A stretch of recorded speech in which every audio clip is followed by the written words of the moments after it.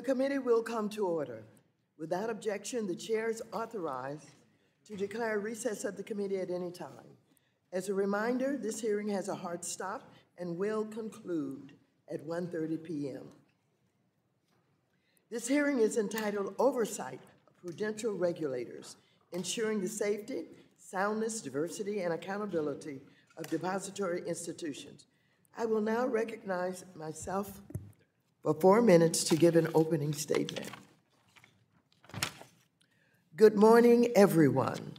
I would like to welcome Vice Chair Barr, Acting Chairman Gruenberg, Chairman Harper, the Acting Comptroller, Sue, who are here to testify on their agency's regulation and supervision of our nation's financial institutions.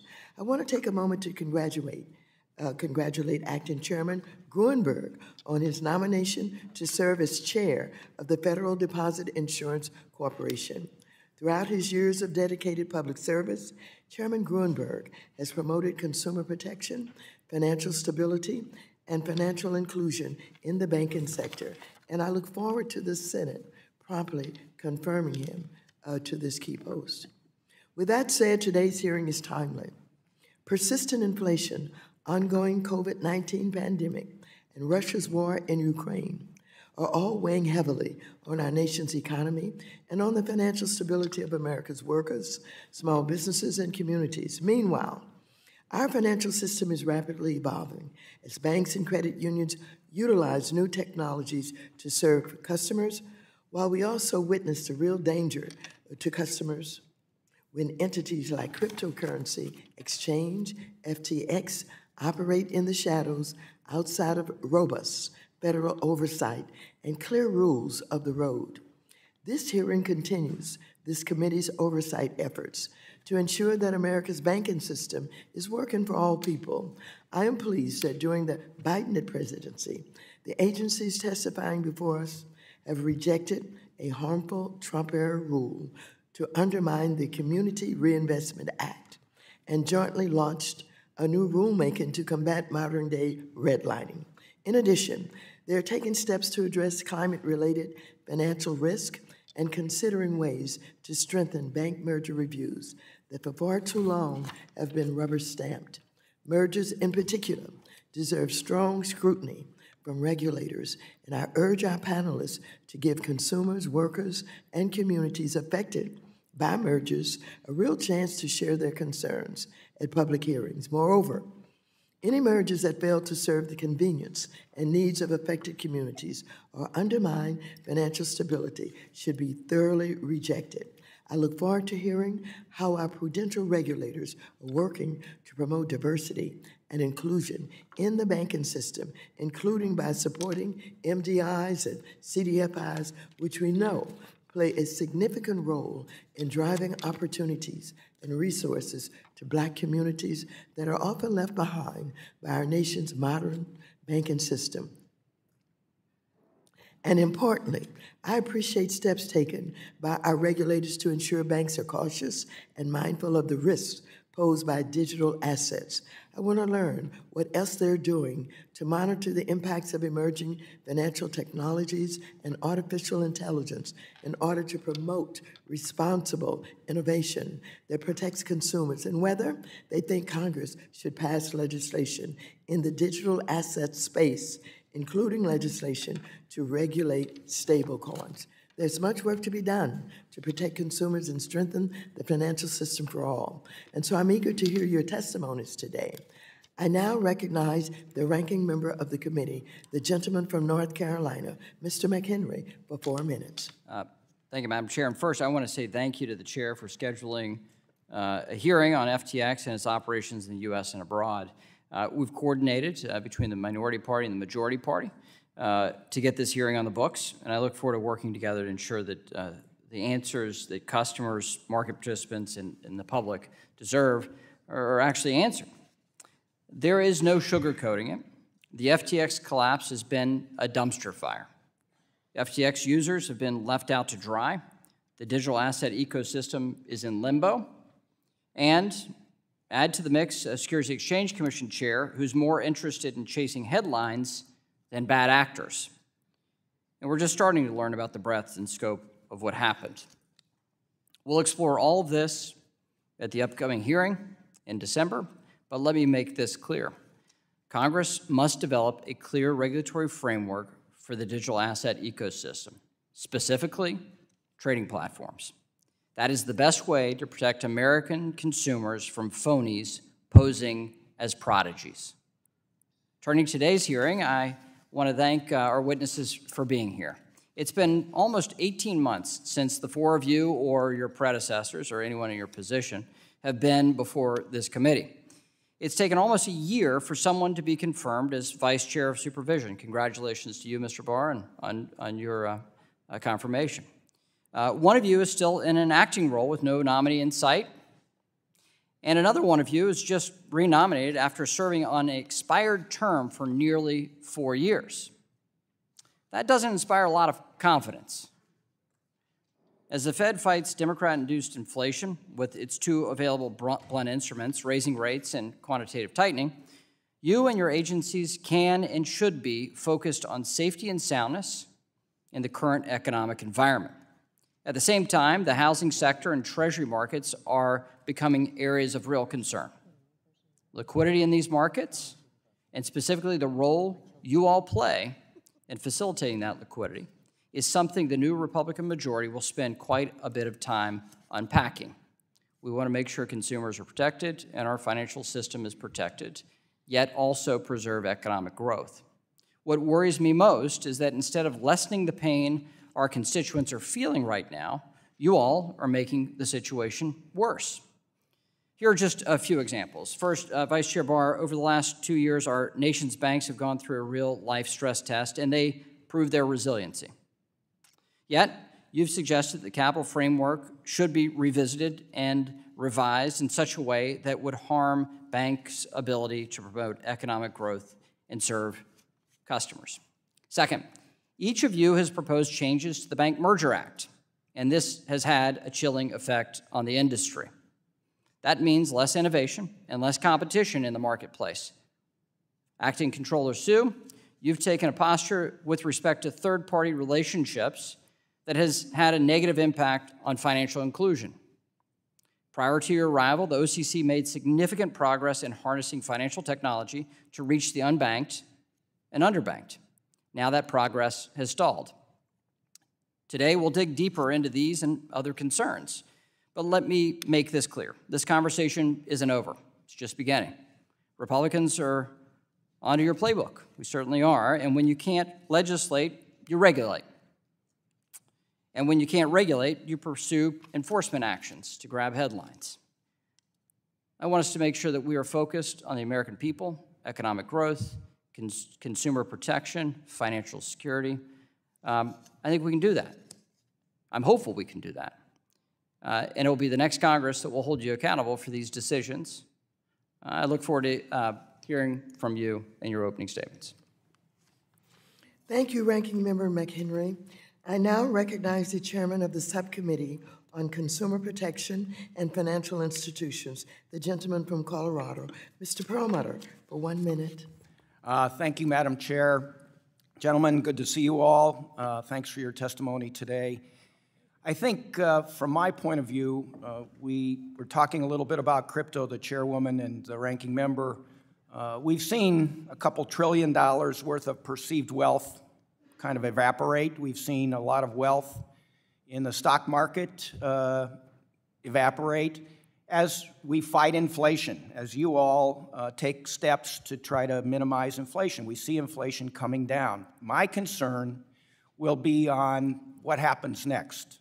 Where are we with failures of businesses and foreclosures and those kinds of things that we can expect to happen. And so I'm going to be interested to hear about that. I also am interested in your regulatory review of diversity and inclusion and environmental considerations, because those could be very important as we go forward, and I yield back to the chair. Thank you. I now recognize the ranking member of the Subcommittee on Consumer Protection and Financial Institutions, the gentleman from Missouri, Mr. Lukemeyer, for 1 minute. Thank you, Madam Chair. I appreciate all of you being here today. This year, the average U.S. household will spend an additional $5,200 because of inflation.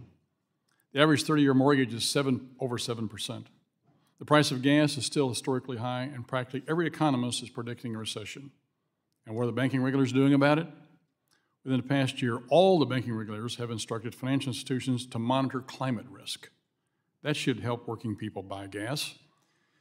The banking regulators have signaled the need for additional capital requirements, even though the Fed has stated, and I quote, banks continue to have strong capital levels, end quote. Not to mention, banks just endured the real-world stress test of COVID and passed with flying colors. Lastly, two of you, along with Director Chopra, colluded to force out former FDIC chair, proving to the American people that their ability to make ends meet is a distant second to your own personal and political ambitions. I look forward to discussing these issues with you today, and with that, Madam Chair, I yield back. Mr. Lukemeyer. I want to welcome today's distinguished witnesses to the committee. First, we have Michael Barr, who is the Vice Chairman of Supervision of the Board of Governors of the Federal Reserve System. Next, we have Martin Gruenberg, who is the Acting Chairman of the Federal Deposit Insurance Corporation. Next, we have Todd Harper, who is the Chairman of the National Credit Union Administration. And finally, we have Michael So, who is the Acting Comptroller of the Currency of the Office of the Comptroller of the Currency. Without objection, your written statements will be made part of the record. You will have 5 minutes to present your oral testimony. You should be able to see a timer that will indicate how much time you have left. I would ask you to be mindful of the timer so that we can be respectful of everyone's time. Vice Chairman Barr, you are now recognized for 5 minutes to present your oral testimony. Ranking Member McHenry and other members of the committee, thank you for the opportunity to testify today on the Federal Reserve's supervisory and regulatory activities. As Vice Chair for Supervision, my priority is to make the banking system safer and fairer. The banking system is constantly evolving, so regulation and supervision must adjust to respond to new and emerging risks. Reforms following the global financial crisis have helped the United States maintain a resilient banking system for consumers, businesses, and communities. Capital and liquidity positions remain above regulatory requirements. But we must also ensure that we are keeping pace. Many issues at the forefront of banking regulation today were not prominent previously, and some of them scarcely even existed. Few anticipated a global pandemic. Recent events in crypto markets have highlighted the risks associated with new asset classes when not accompanied by strong guardrails. Turning to a number of our priorities at the Federal Reserve, I am taking a holistic look at the Fed's capital framework to assess whether it is functioning as intended and supports a resilient financial system. I believe the capital framework should be forward-looking, should be tiered so that the highest standards apply to the riskiest firms, and should support a safer and fairer financial system. In recent years, merger activity and organic growth have increased the size of large banks, which could complicate efforts by regulators to resolve those firms upon failure without disruption to customers and counterparties.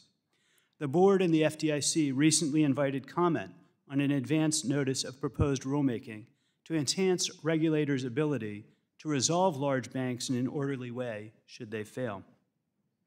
The Federal Reserve is also evaluating our approach to reviewing banks' proposed acquisitions. Mergers are often a feature of vibrant sectors, but the advantages that firms seek to gain through mergers must also be weighed against the risks that mergers can pose to competition, consumers, and financial stability. Another priority is monitoring the risk of crypto asset-related activities. Crypto asset-related activity requires effective oversight that includes safeguards to ensure that crypto companies are subject to similar regulatory safeguards as other financial services providers. We are also working to understand financial risks related to climate change. At the Fed, our mandate in this area is important, but narrow, and we are focused on our supervisory responsibilities and our role in promoting a safe and stable financial system.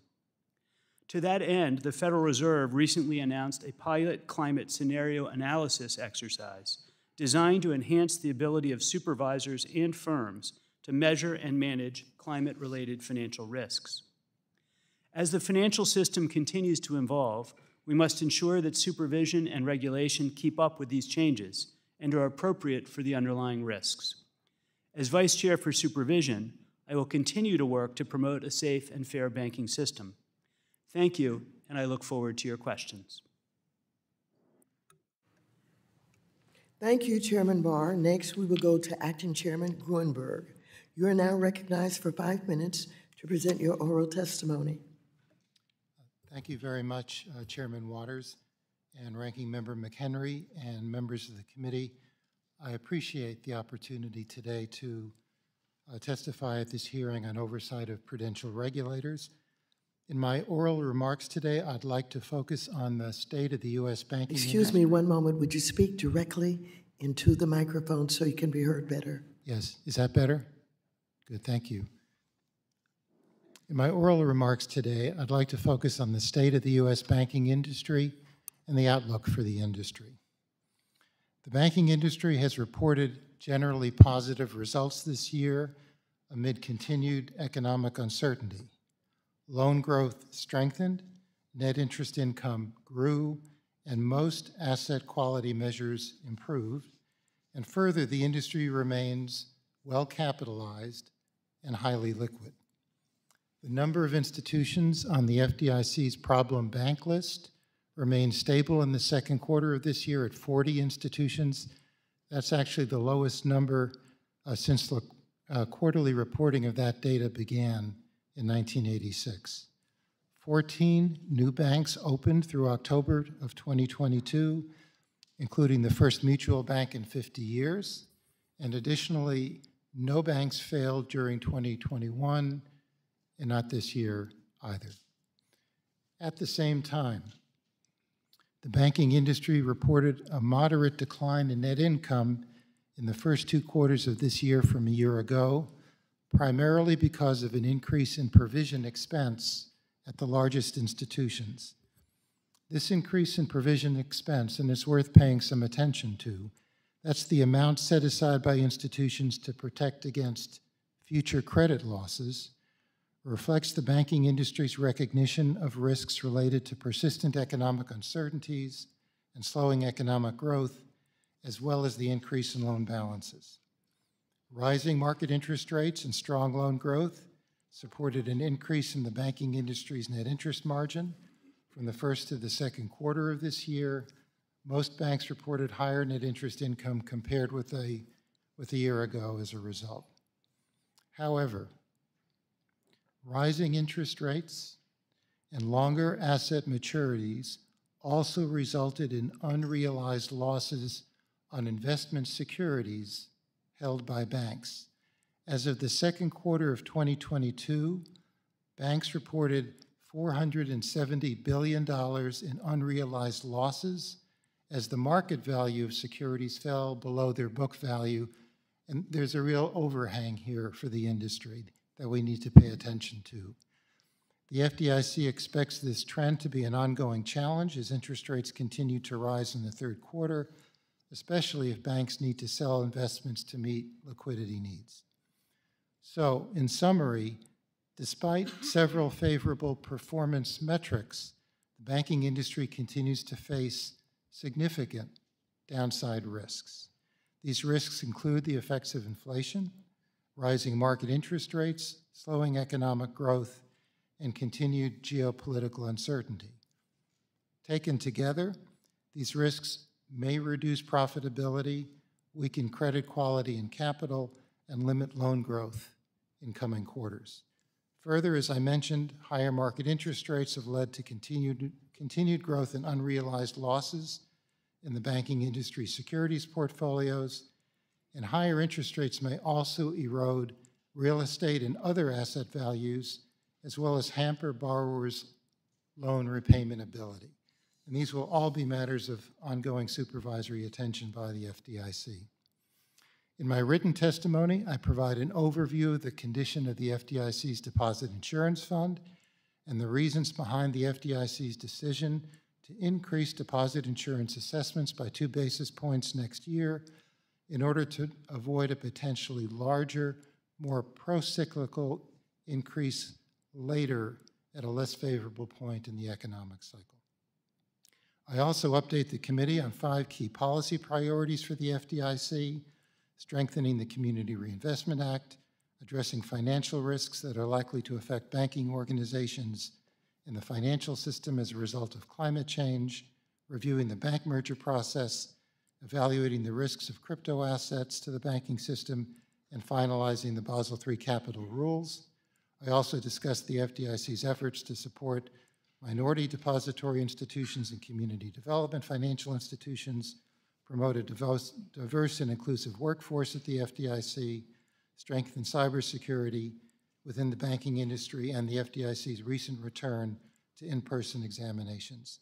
I'll be glad to respond to questions from the committee on these or any other subjects. Thank you.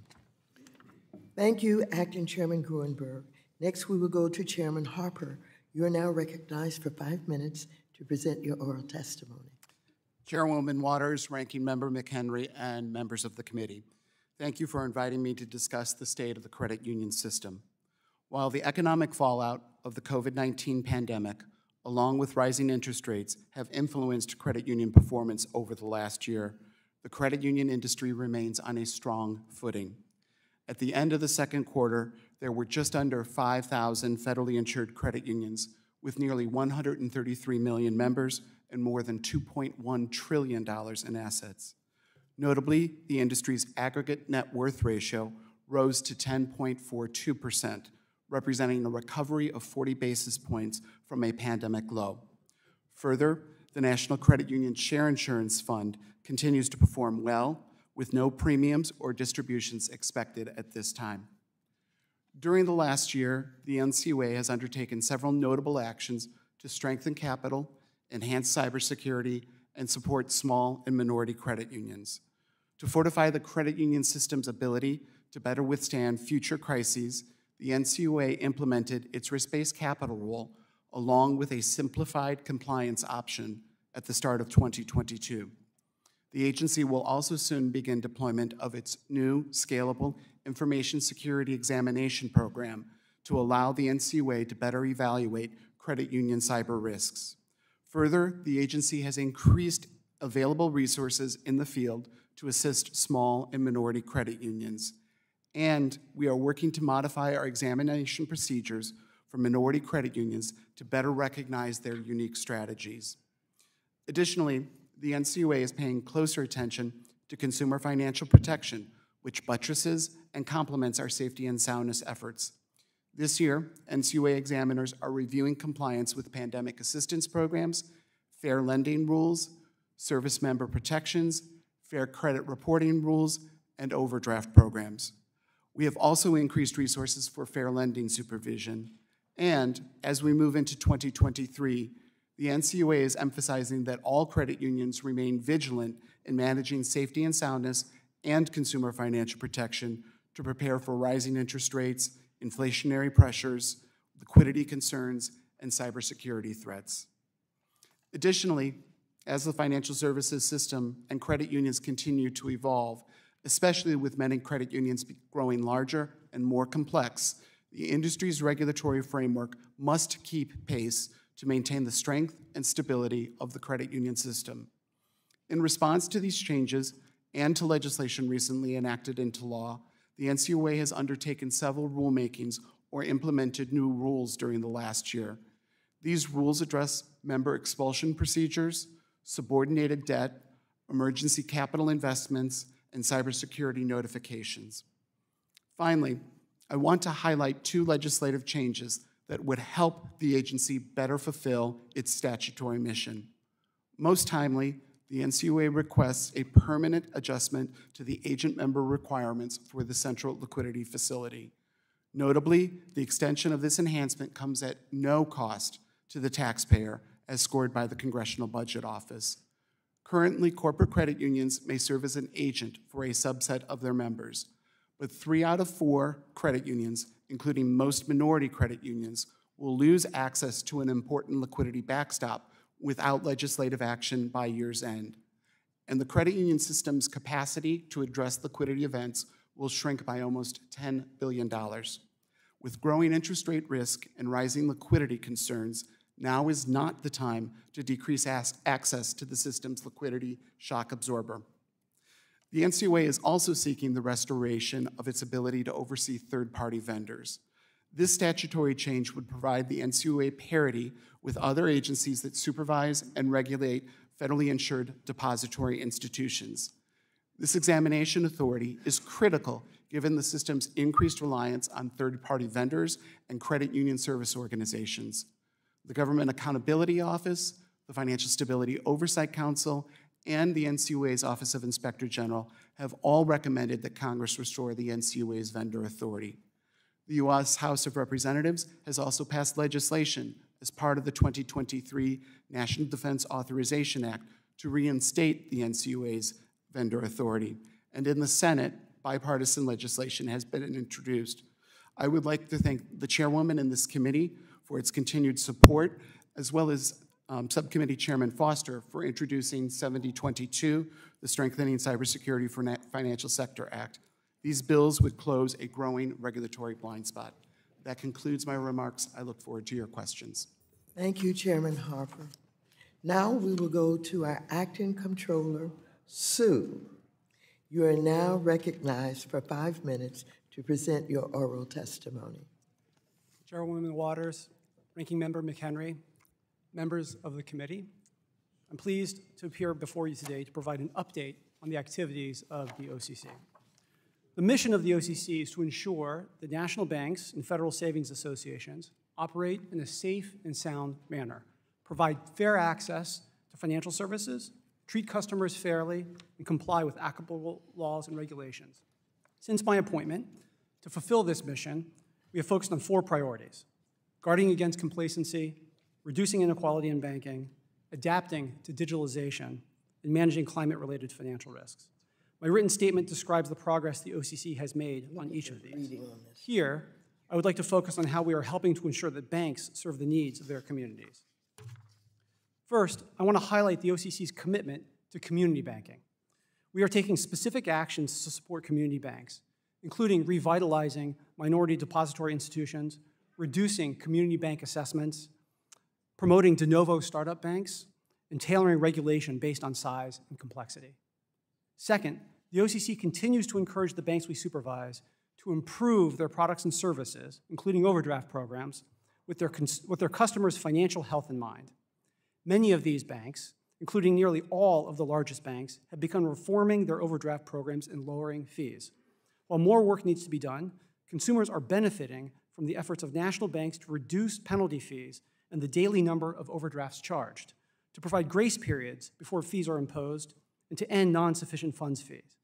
By some estimates, changes at the largest national banks could save consumers billions of dollars annually.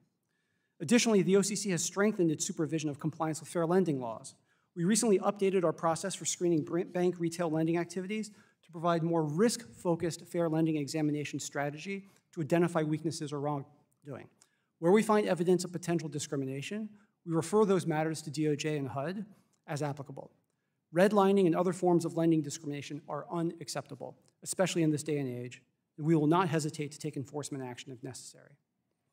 The OCC, in coordination with the Federal Reserve, FDIC, as well as DOJ, is also considering updates to the framework for analyzing mergers under the Bank Merger Act.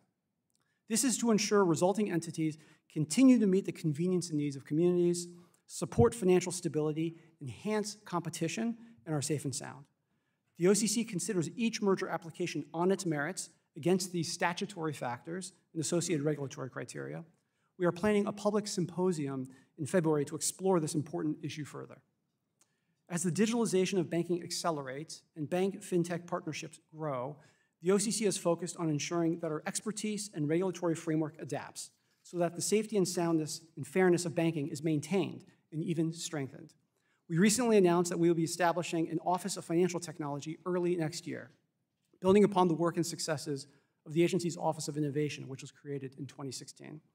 This change will enable us to engage more substantively with non-bank technology firms and to better supervise bank fintech partnerships so that we can help ensure that consumers of banking services are treated fairly, as well as help maintain a level playing field as the industry evolves. With regards to crypto, the OCC has adopted a careful and cautious approach. Last November, we issued guidance which reminds the banks we supervise that they are not permitted to engage in certain crypto activities unless they can perform these activities in a safe and sound manner. This approach helped to mitigate the risk of contagion from crypto to the federal banking system after the collapse of Terra Luna in the spring, as well as more recently with the bankruptcy of FTX. Finally, let me say a few words related to climate-related financial risks. The OCC's approach is firmly rooted in our mandate to ensure that national banks operate in a safe and sound manner. It is not our role to tell bankers who to bank and not to bank. We do not pick winners and losers. Rather, our focus is on risk management and making sure banks, especially large banks, have the necessary capabilities to identify, measure, and monitor their risks. We are committed to staying in our safety and soundness lane, not on setting industrial policy. This is important to our credibility as a safety and soundness supervisor. In closing, I remain committed to ensuring that OCC-supervised banks operate in a safe, sound, and fair manner, meet the credit needs of their communities, and comply with applicable laws and regulations. I look forward to answering your questions. Thank you. Thank you very much. I now recognize myself for 5 minutes for questions. Vice Chair Barr, due to the recent failure of FTX, it is important now more than ever that Congress update our laws. And it's time for the regulators to update the rule book to strengthen protections for consumers and investors, as well as safeguards for our financial system from the risk of the digital assets ecosystem. The Fed signed onto several reports, including last year's President's Working Group, stablecoins report, as well as a recent FSOC report that included all agencies represented on this panel, that urged Congress to enact legislation to address risk with digital assets, including stablecoins. You reaffirmed this perspective in your testimony today. The Fed, along with others, have provided extensive feedback to me and Ranking Member McHenry to how best to design a federal framework for payment stablecoins. For the record, do you support the overall approach we have outlined? Where would you draw the line distinguishing between federal and state oversight of payment stablecoins? Are there areas of the approach that need to be strengthened in light of the failure of FTX? Is this an area where Congress can afford to wait and hope no other crypto failures happen that harm innocent consumers and investors? Or is there urgency to enact legislation without delay? Thank you, Chair Waters. I was deeply encouraged by the bipartisan legislation that you and Ranking Member McHenry have been working on together. I think this is an urgent area for us to continue to work on. Stablecoins are obviously not the whole of the system, but stablecoins present an important and urgent risk for us to address. Stablecoins are in effect a form of private money, and we've seen in history that private money can generate significant run risks and financial stability risks if not strongly and appropriately regulated. And so I think it's really important that we have stablecoin legislation that recognizes that. You know, as Chair Powell said recently, stablecoins really, that are backed by the dollar, really borrow the trust of the Federal Reserve. They borrow the trust of the public. And so it's critical that we have appropriate controls. We have a strong federal oversight of approval of stablecoins, supervision, and regulation of stablecoins. Thank you very much. I'm going to move on to Acting Comptroller Sue. I understand the recent failure of FTX may have affected a couple of banks with some exposure to the failed crypto exchange, but the vast majority of banks do not appear to be affected, apparently due to steps the OCC and others have taken to ensure that the banks conduct the appropriate due diligence and risk management before engaging with digital assets. However, more needs to be done. The recent failure of FTX appears to funds to its affiliated proprietary trading from Alameda. These customers now have to wait for years as bankruptcy proceedings progress to possibly see any of their assets returned. When it comes to the custody of consumer funds, do you think that a digital asset wallet or other entity should be allowed to commingle its funds with the assets of its customers? If such assets are commingled, does that allow for the wallet or exchange to lend out its customer assets for other purposes? No. I think commingling of customer funds with house funds in general has over time proven to be very difficult to risk manage. So the way we've approached this at the OCC, the way we think about this, first and foremost, any crypto activity done in the national banking system needs to be safe, sound, and fair. That is absolutely critical. Second, we want to make sure that customers and consumers are protected. And third, we need to ensure financial stability. So by taking this approach that we've taken, it's helped to mitigate the risk of cross-contagion from crypto into banking. Within crypto, the commingling has been something that I have highlighted. It's something that in the traditional financial system where we have laws and regs, there are really strong rules that account for that to ensure that those things don't happen. So I think it'd be good to apply those in other spaces as well, including crypto. Thank you. Thank you very much. The gentleman from North Carolina, Mr. McHenry, who is the ranking member of the committee, is now recognized for 5 minutes. Vice Chair Barr, welcome to the committee. You mentioned earlier this fall you'd be conducting a holistic review of the capital framework to make the financial system safer. I mentioned that in my opening statement. Yesterday, the Financial Times highlighted concerns that regulation introduced after the financial crisis have impacted the Treasuries market. And I ask unanimous consent to insert into the record the Financial Times article entitled "The Cracks in the U.S. Treasury Bond Market" into the record.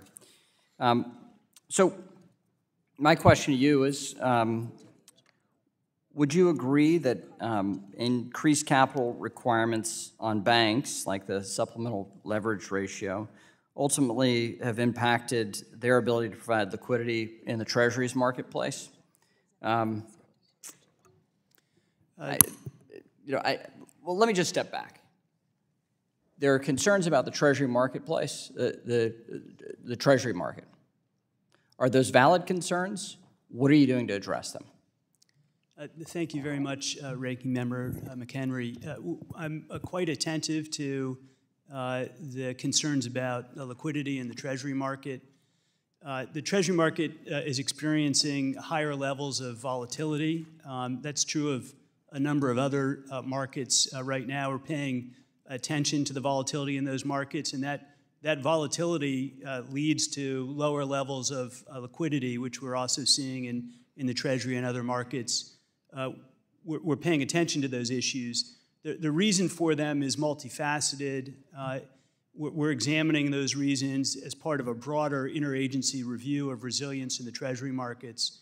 And we've taken some steps already to think about the resilience of that market. So, for example, the Federal Reserve has put in place a backstop facility for repo transactions and a backstop facility for foreign official repo transactions. And those facilities are designed to help mitigate stress in the market. We're also looking at... but on that is setting up a Fed facility to facilitate something that should be a well-functioning, highly liquid market that is of $25 trillion of notional value. So for the Fed to step in there, let's just say that's probably not in the broader global marketplace interest for the Fed to have to step in like that.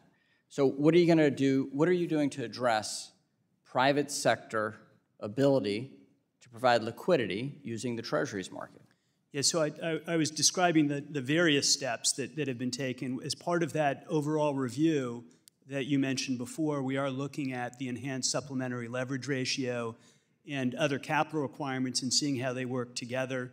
Other agencies are also looking at other elements of the package. The Securities and Exchange Commission, for example, has made a set of proposals with respect to oversight of trading firms that are not currently regulated as dealers, but are significant participants in the market for Treasury securities and is also looking at central clearing with respect to Treasury securities. I understand. These, as a whole, are part of that I'm asking package.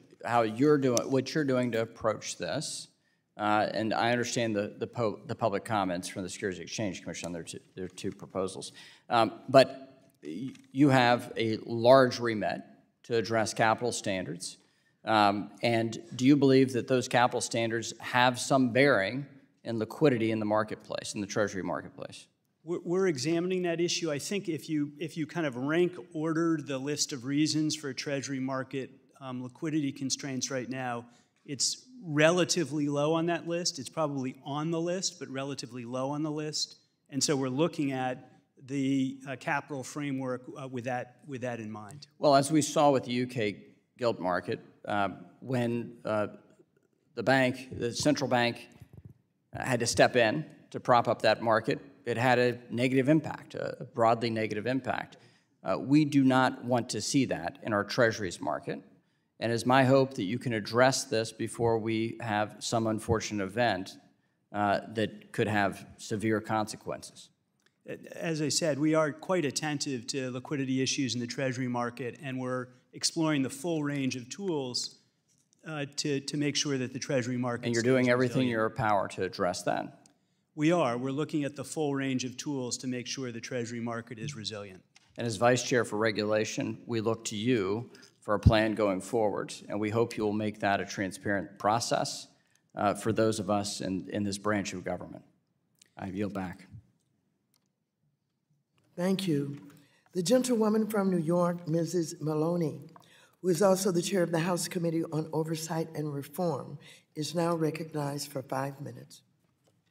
Thank you so much, Chairwoman Waters and Ranking Member McHenry, for convening this important hearing on the oversight of prudential regulators. I want to build on the bipartisan work of this committee in 2009 when we passed the CARD Act, the Credit Card Holders Bill of Rights.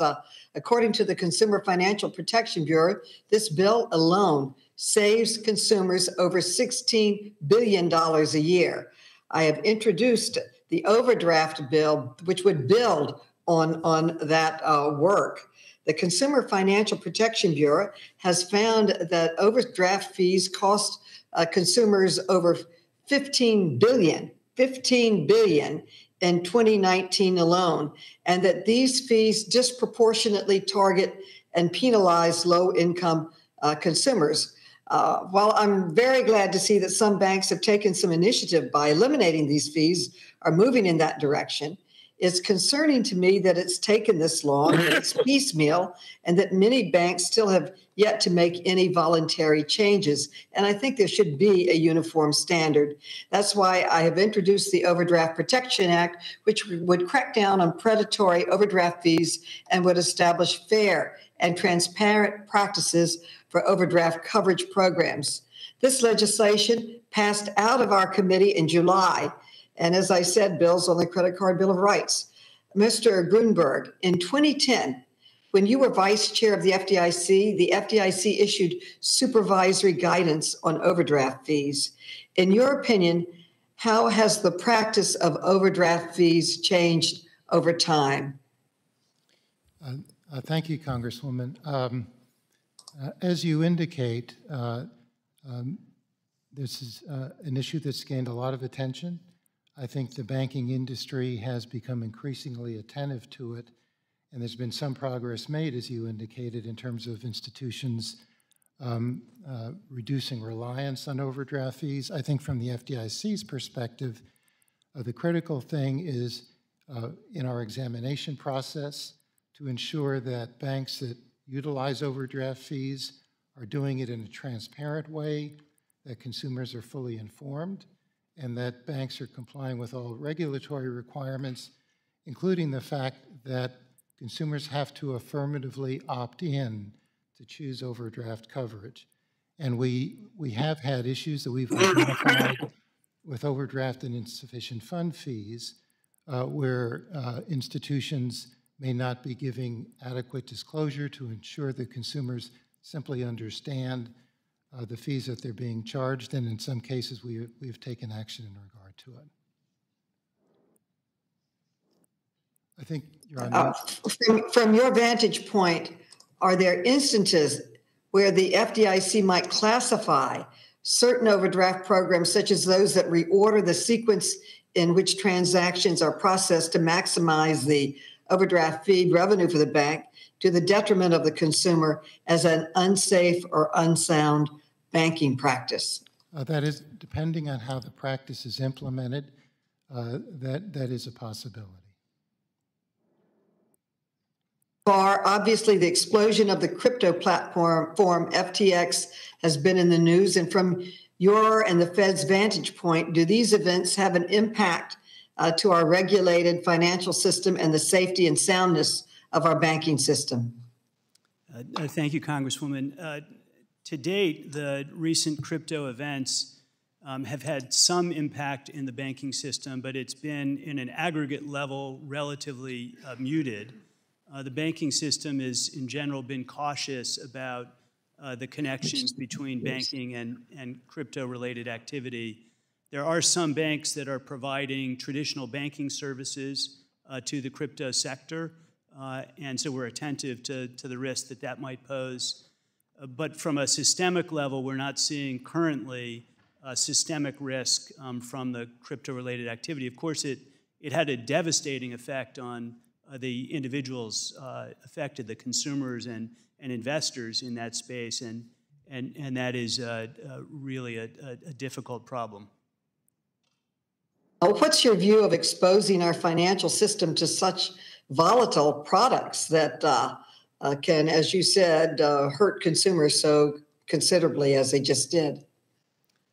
We need to be cautious and put in place appropriate guardrails so that if banks are engaged in crypto-related activities, those are done in a safe and sound manner and in a manner consistent with protecting consumers and investors.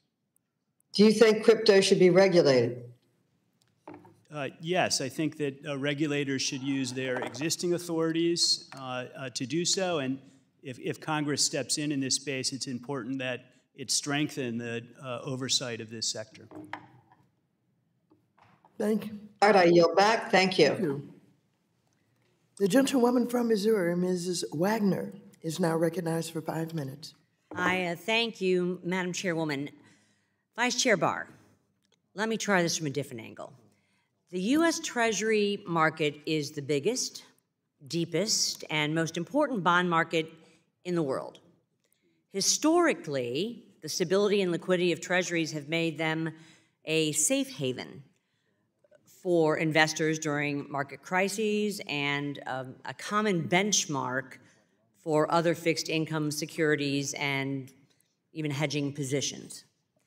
As a result, Treasury market conditions impact borrowing costs for consumers, businesses, and governments across the globe. Given the significance of this market to the global financial system, the primary goal of reform should be to enhance liquidity, capacity, and resilience, and to meet the growing demand for and supply of Treasury securities during all stages of the market cycle. The SEC recently issued a rule proposal that would impose new requirements on clearing agencies. And in June, the Treasury Department solicited proposals to create additional disclosures in the Treasury market. In a recent speech, your colleague, Governor Bowman, explained that the flood of reserves within the banking systems have hampered the distribution of capital. This increase in reserves can disrupt markets and distort incentives to provide credit and thus lend to consumers and businesses. Sir, do you agree with Governor Bowman that addressing these issues with leverage ratios could improve market functioning and financial stability? Thank you very much for the question. As I indicated earlier, the Treasury market is a robust and resilient market. It is a market that yes, we've outlined that. What, do you agree with Governor Bowman or not? I haven't read Governor Bowman's remarks. I'm trying to give you a sense of what I think about the issue, and that is that the Treasury market is resilient and robust. In the current environment right now, we are seeing volatility in that market and in other markets like the corporate bond market that is elevated. And together with that higher volatility, as expected, liquidity is lower in that. That is primarily driven by the economic circumstances that we're in. We're coming out of a period in which we experienced a rapid decline. Okay, could you just cut to the chase here, please, Vice Chair Barr, and explain any of the progress to date inside the Fed to develop a proposal towards this end, to deal with this situation, and the differences among Fed governors? I'm not aware of differences, but I will say that the Treasury market reform effort that I described earlier is a broad-based effort that includes the Federal Reserve and other agencies. And inside the Fed, we've already taken steps with respect to the resilience of the market in establishing an official. But the SEC is knocking that back with their proposals. The SEC, I think you'd want to address questions about the SEC to the SEC, but with respect to our proposals, I believe that we've made progress in improving the resilience of the Treasury market and are continuing to make progress. Thank you. I'm going to move on. Vice Chair Barr, Chairman Powell has said that capital in the largest banks is at multi-decade highs. Secretary Yellen has said, quote, regulation of financial institutions has been markedly strengthened, and that when the pandemic struck, that the core of our financial system did very well because of the improvements in capital liquidity and risk management and stress testing. Do you believe that increased capital requirements negatively affect banks' ability to provide credit to consumers and businesses? Thank you. No, capital is essential for financial institutions to be able to offer loans to consumers and businesses. We have a strong banking system in the United States because, in part, we have, together with financial sector innovation, a strong regulatory framework, including strong capital requirements. Do you believe that our capital levels are strong enough right now? Well, as I said in my opening remarks, I'm conducting a holistic review of the capital framework right now to make that a kind of assessment. Okay, I have questions, Madam Chair, for Chair Gruenberg, but I will go ahead and submit those to the record. Thank you. Thank you. The gentlewoman from New York, Ms. Velasquez, who is also the chair of the House Committee on Small Business, is now recognized for 5 minutes. Thank you, Chairwoman. Vice Chair Barr, I heard what you just said to Mrs. Maloney about FTX's collapse and using your existing regulatory authority to impose guardrails and urge caution. What guardrails are you considering using your existing authority? Thank you very much for the question. Obviously, the recent collapse is largely occurring outside the regulatory perimeter of the banking regulators. Mm-hmm. It's really a question for market regulators. The exposure to banks itself has been, in the aggregate, muted. As I mentioned, there are some number of banks offering traditional banking services to the crypto sector, and as always, we're monitoring that kind of activity. Within banking, we need clear guardrails so that banks know what activity is permissible and so that they can conduct that activity in a safe and sound manner. And I think it's really important for us to be regulating the same kind of risk in the same way, regardless of how it's conducted. So you think that additional legislation from Congress will be helpful? I do. I think particularly in the area of stablecoins, that it would be important for Congress to step in and say, you're not permitted to offer a stablecoin unless it's done under a strong prudential framework with Federal Reserve oversight, supervision, regulation, and approval, because private money can create enormous financial stability risks unless it's appropriately regulated. Thank you. Vice Chair Barr, the FSOC 2021 annual report highlights financial institutions' rapid utilization of emerging technologies like cloud computing. According to one recent industry survey, 94% of banking executives project that 50% or more of their organization's business will be on the cloud within 3 years. How does the banking industry's increasing reliance on cloud storage change this sector's risk profile? Thank you. I do think the issue of bank reliance on the cloud over time is one that we're going to have to spend increasing attention to.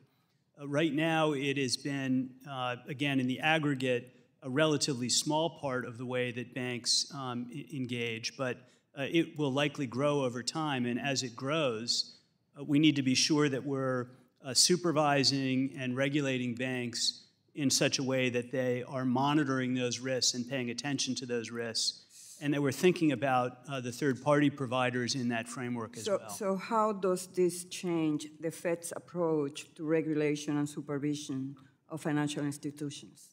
Well, we're always attentive to third-party relationships and the extent to which banks rely on third parties, especially with respect to safety and soundness, but also consumer compliance issues.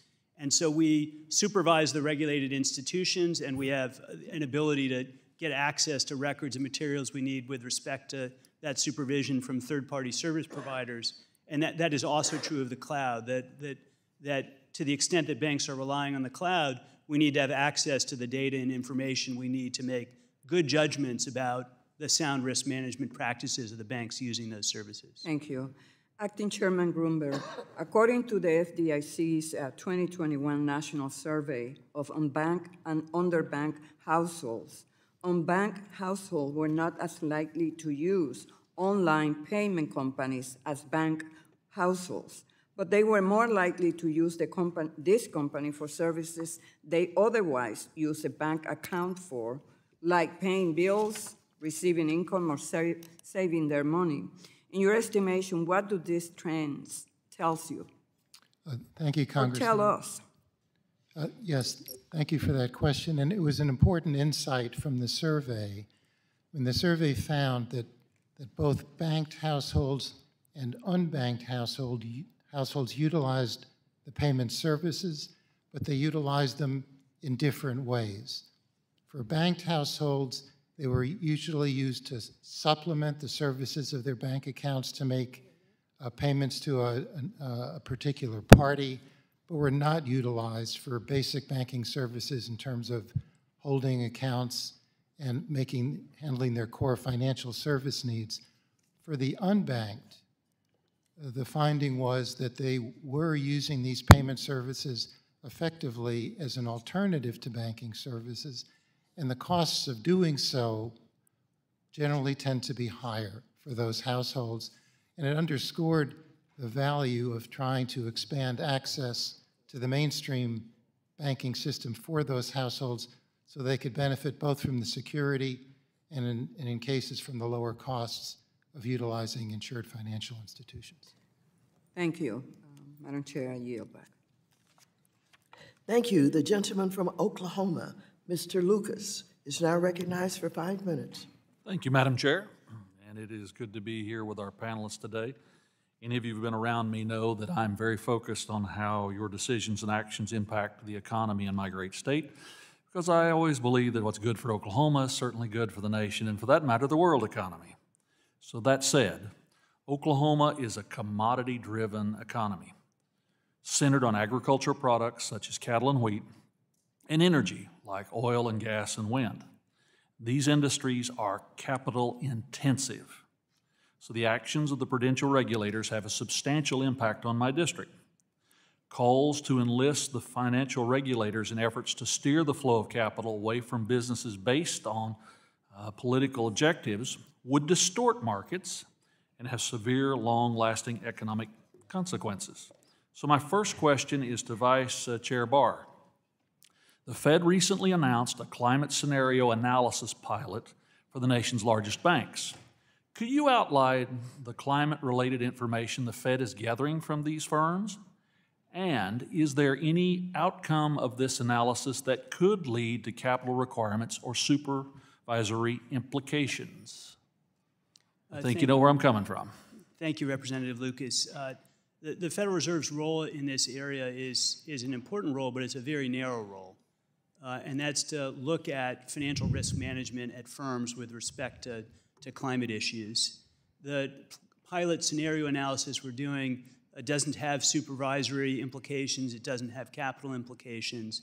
It's designed to really understand that risk management approach. And I would just add, I very much agree with you. I don't think it's the business of the Federal Reserve to tell firms who to lend to or who not to lend to with respect to these issues, and you will not see us doing that. Thank you. Continuing on that thought, Acting Comptroller Sue, last year the OCC joined the Fed as a member of the Network for Greening the Financial System. A goal of the network is to, quote, mobilize mainstream finance to support the transition towards a sustainable economy, unquote.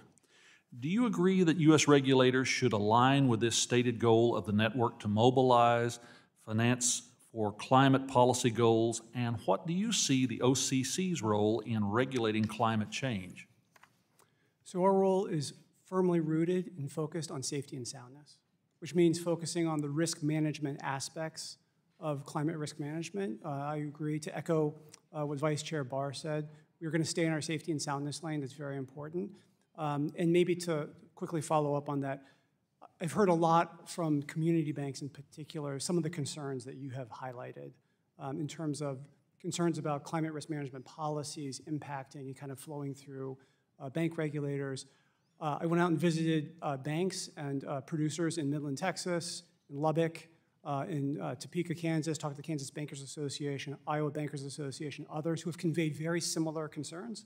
We're taking that all into account. Our focus has been on large banks. They're really focused on the largest banks. We issued principles, focused on banks that are $100 billion and above, and that's where we're going to maintain our focus for the foreseeable future. Thank you. Acting Chairman Gruenberg, as chairman of the Resolution Steering Group of the Financial Stability Board, I understand you're working in coordination with global financial authorities to lessen the impact of market volatility on financial stability. From my time as Ag Committee Chairman during the Dodd-Frank implementation, I understand how important close coordination between the prudential regulators and the other market regulators is. As it relates to the resiliency of the central counterparty clearinghouses, what should financial authorities be focused on? And have you engaged with the CFTC and the SEC, given their oversight roles? Thank you very much for that question, Congressman. The answer is yes in terms of our coordination with the SEC and the CFTC and the Federal Reserve around this issue of central clearing counterparties. As you know, CCPs, as they're called, had a systemic footprint before the 2008 global financial crisis, and one of the reforms after the crisis was to mandate clearing of derivatives, and that even expanded their footprint. So from a financial stability standpoint, the supervision of CCPs is really a critical priority, and you cannot discount the possibility that a CCP could get into financial difficulty and even fail. So you need a capacity both to strengthen the supervision and to have the capability to manage an orderly failure, and that's what we've been focusing on. As I yield back, Madam Chair, I would simply note I think these are all issues we are going to dwell a great deal on next year. Thank you. Thank you, Mr. Lucas. The gentleman from California, Mr. Sherman, who is also the chair of the Subcommittee on Investor Protection, Entrepreneurship, and Capital Markets, is now recognized for 5 minutes. For a better part of a decade, I've called for a ban on cryptocurrencies and prohibiting Americans from buying them. The crypto bros, the crypto billionaire bros, are now desperate for the patina of regulation as they continue to try to build a system that will allow them to make more trillions while facilitating tax evasion and sanctions evasion. They want regulation. No, they want the appearance of regulation. Their goal is to undermine the SEC. The SEC has not been perfect. Just in this room in July, I demanded that the SEC, talking to their chief enforcement officer, crack down on the crypto exchanges A few months later, we saw the collapse of the FTX crypto exchange. But in any way, the crypto billionaire bros are determined to get a light regulator. And I'm distressed by what I've heard from you, gentlemen. Guardrails, safe and sound ways to deal with crypto. You sound like Sam Bankman-Fried, only you're wearing long pants instead of shorts. What vague pablum? In Basel, they have proposed tough, real standards, not vague pablum. Please raise your hand if you're willing to commit to standards at least as tough for crypto as those published in Basel. Thank you. All the hands went up. That's the best answer I've gotten in a long time. Because I see real businesses in my district that provide real products, that provide working class jobs, turned down by the folks you regulate. And I'm told, well, we need that to preserve the banking system. And then I see banks investing in crypto, not to a huge scale yet, and I'm hopeful that with a system that regards that as basically a worthless asset for capital purposes, that will at least protect the banking system from this pernicious effort. The FTC, we've seen over $1 billion of consumer losses just in 6 months by people impersonating FDIC employees, and I hope very much that you'll be working to prevent that. And Vice Chair Barr, for years I've been pressing the Fed to have a system of wiring funds that is safe from the hackers who get you, con you into wiring your funds. Usually the deposit to buy that first house gets wired to a prince in Nigeria because you wire it to a number but not a name. And the Fed has basically, while the UK prevents this effectively by having the payee identified in the wire, the Fed consistently refuses to do that. I've given up on getting you to do the right thing. The one thing I want you and your fellow board members to do is to meet with the people who lost their dream of ever owning a house when they wired their money to the wrong to the wrong account, some number they got from an email. Mr. Barr, yesterday Senator Ossoff asked you whether you were concerned about the liquidity of the Treasury market. I believe the woman from Missouri brought this up. You were watching it. You said you were watching it closely. Secretary Yellen said she was concerned. We saw illiquidity in the Treasury markets at the start of the pandemic, and of course the Fed took action at that time. Is there thought being given to adjust leverage requirements to help incentivize more intermediation in the Treasury market? Thank you, Mr. Chairman. Yes, we're looking at a wide range of measures with respect to the resiliency of the Treasury markets. As I said, the Treasury market is resilient and robust. We are seeing higher levels of volatility in that market currently, and therefore lower levels of liquidity. And we're looking at the range of reasons for that, including looking at the enhanced supplementary leverage ratio. We're looking, as I described earlier, we've set up backstop facilities in the event there's significant stress in the market. And this is part of a larger set of reforms that the Treasury and other agencies are undertaking. Thank you. Thank you very much. The gentleman from Texas, Mr. Sessions, is now recognized for 5 minutes. Madam Chairman, thank you very much. And to our witnesses who are here today, thank you so much for being in front of us and allowing, on both sides, to ask questions that we have. And I appreciate you being here. Vice Chairman Barr, we provided you at about the time perhaps you arrived today a question that I was going to ask you. And we were told by the person who was accepting that perhaps you may or may not be available with the question at hand, but I want to ask it anyway, and I hope you've got the sheet of paper in front of you. I have the honor to represent the Chairman Rusty Rust from the Texas Bankers Association. It's a large group of bankers all across Texas, and so Mr. Rust is chairman, as the chairman sees issues and hears issues from banks. I know you're in the field. I know you hear feedback about the things that the bankers hear and see, but specifically, a regulatory CC requires that a depository bank make funds deposited in an account by a cashier's check available for withdrawal not later than the business day after the banking day on which the funds were deposited. We get this because theoretically a cashier's check is a guarantee. Well, that's not true anymore. The problem is that a 7-day hold on cashier's checks are available only for amounts over $5,525, which means that those who would wish to take advantage of this abound, at least in some marketplaces. It is not unusual for a bank in Texas to receive a cashier's check from outside the state of Texas. There's a lot of activity going on.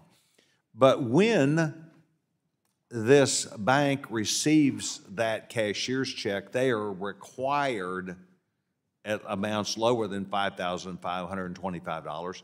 They are required to literally, after 1 day, to make the money available. This has become an open issue because when that person accepting the check suggests that it might not be real, they have to go through some due diligence on their own rather quickly to figure out where it came from. I cannot tell you, I can in my own business, but their experience teaches them this may not be true.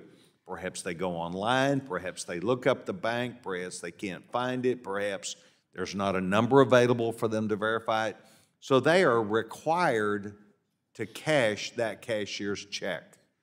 I'm interested in, you don't have to answer it right now, but I'm interested in your opinion of this.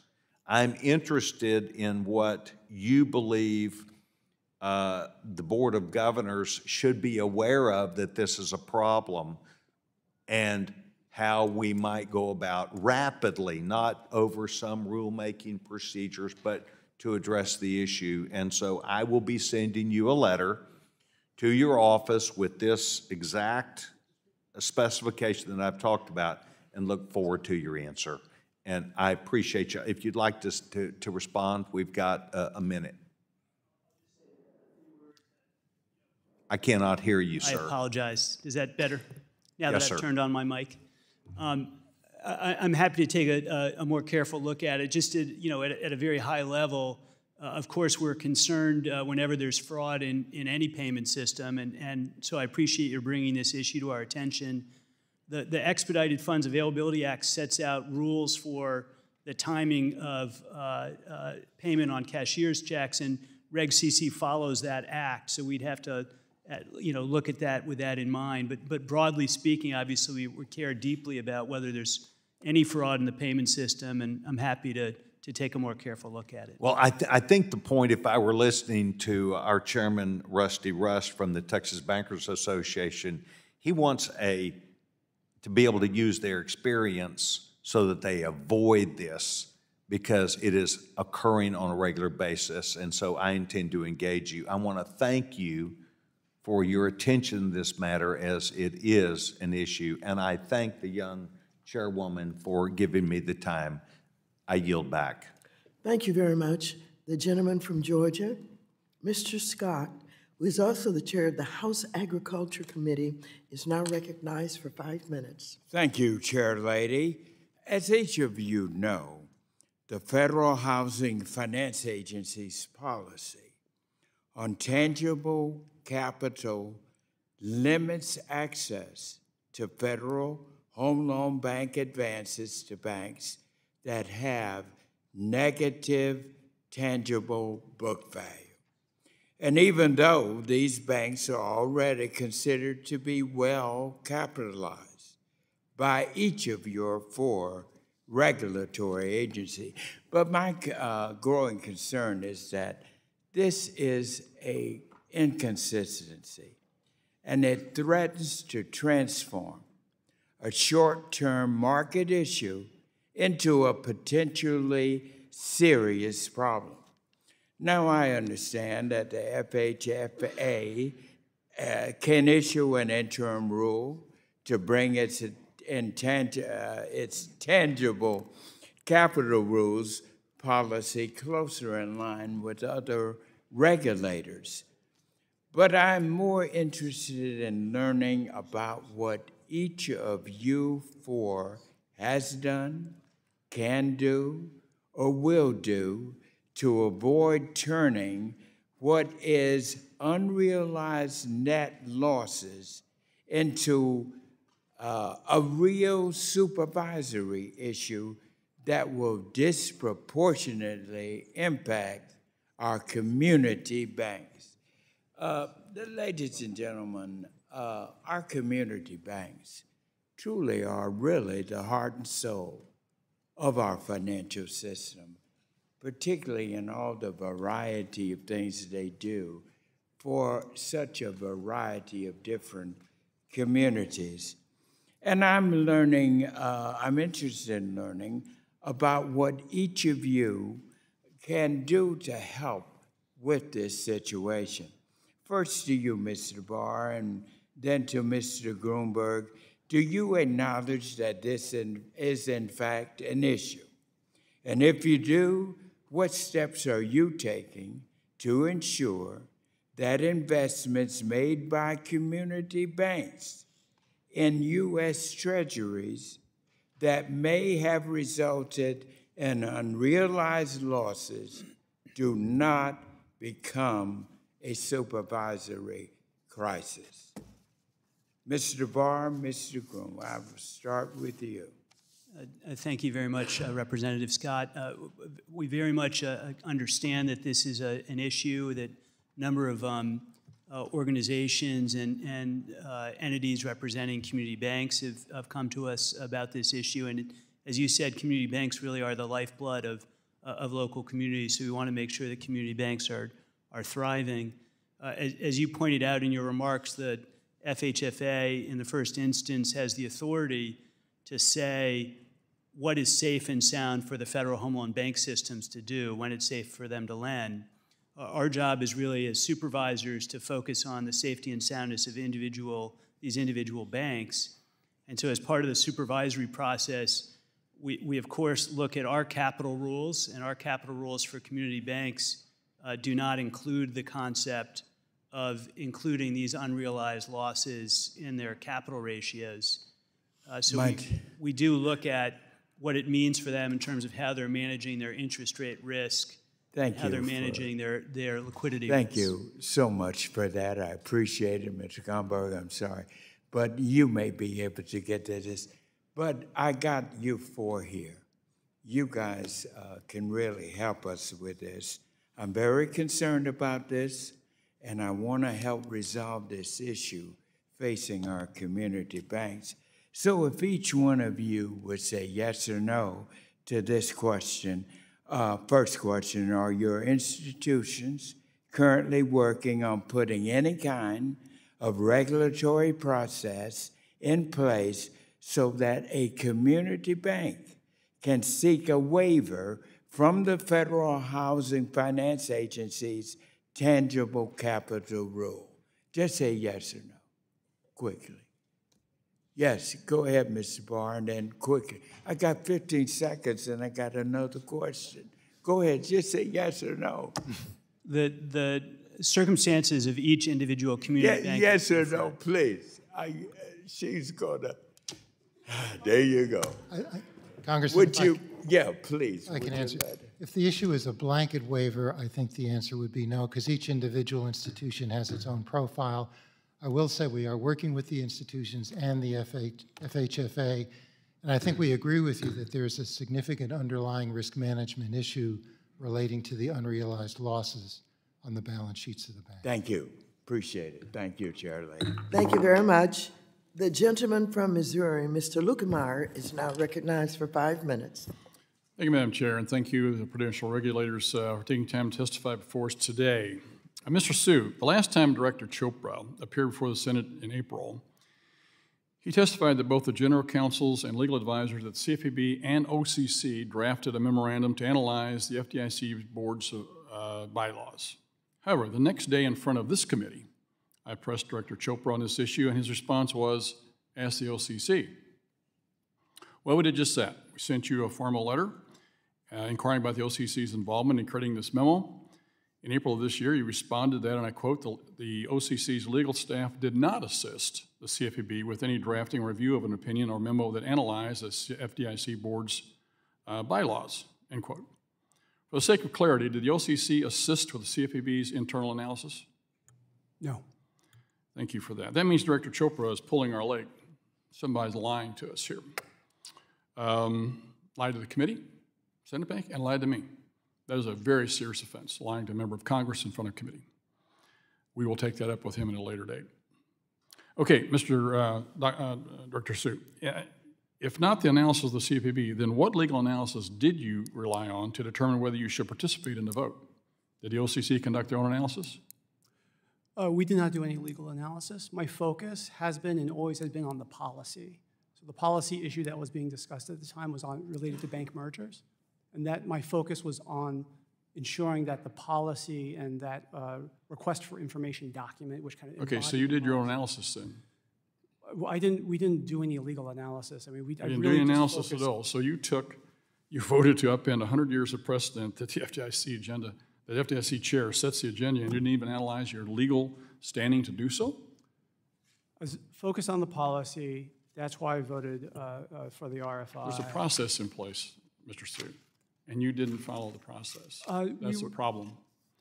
I believe I followed the process. We were unable to reach a compromise.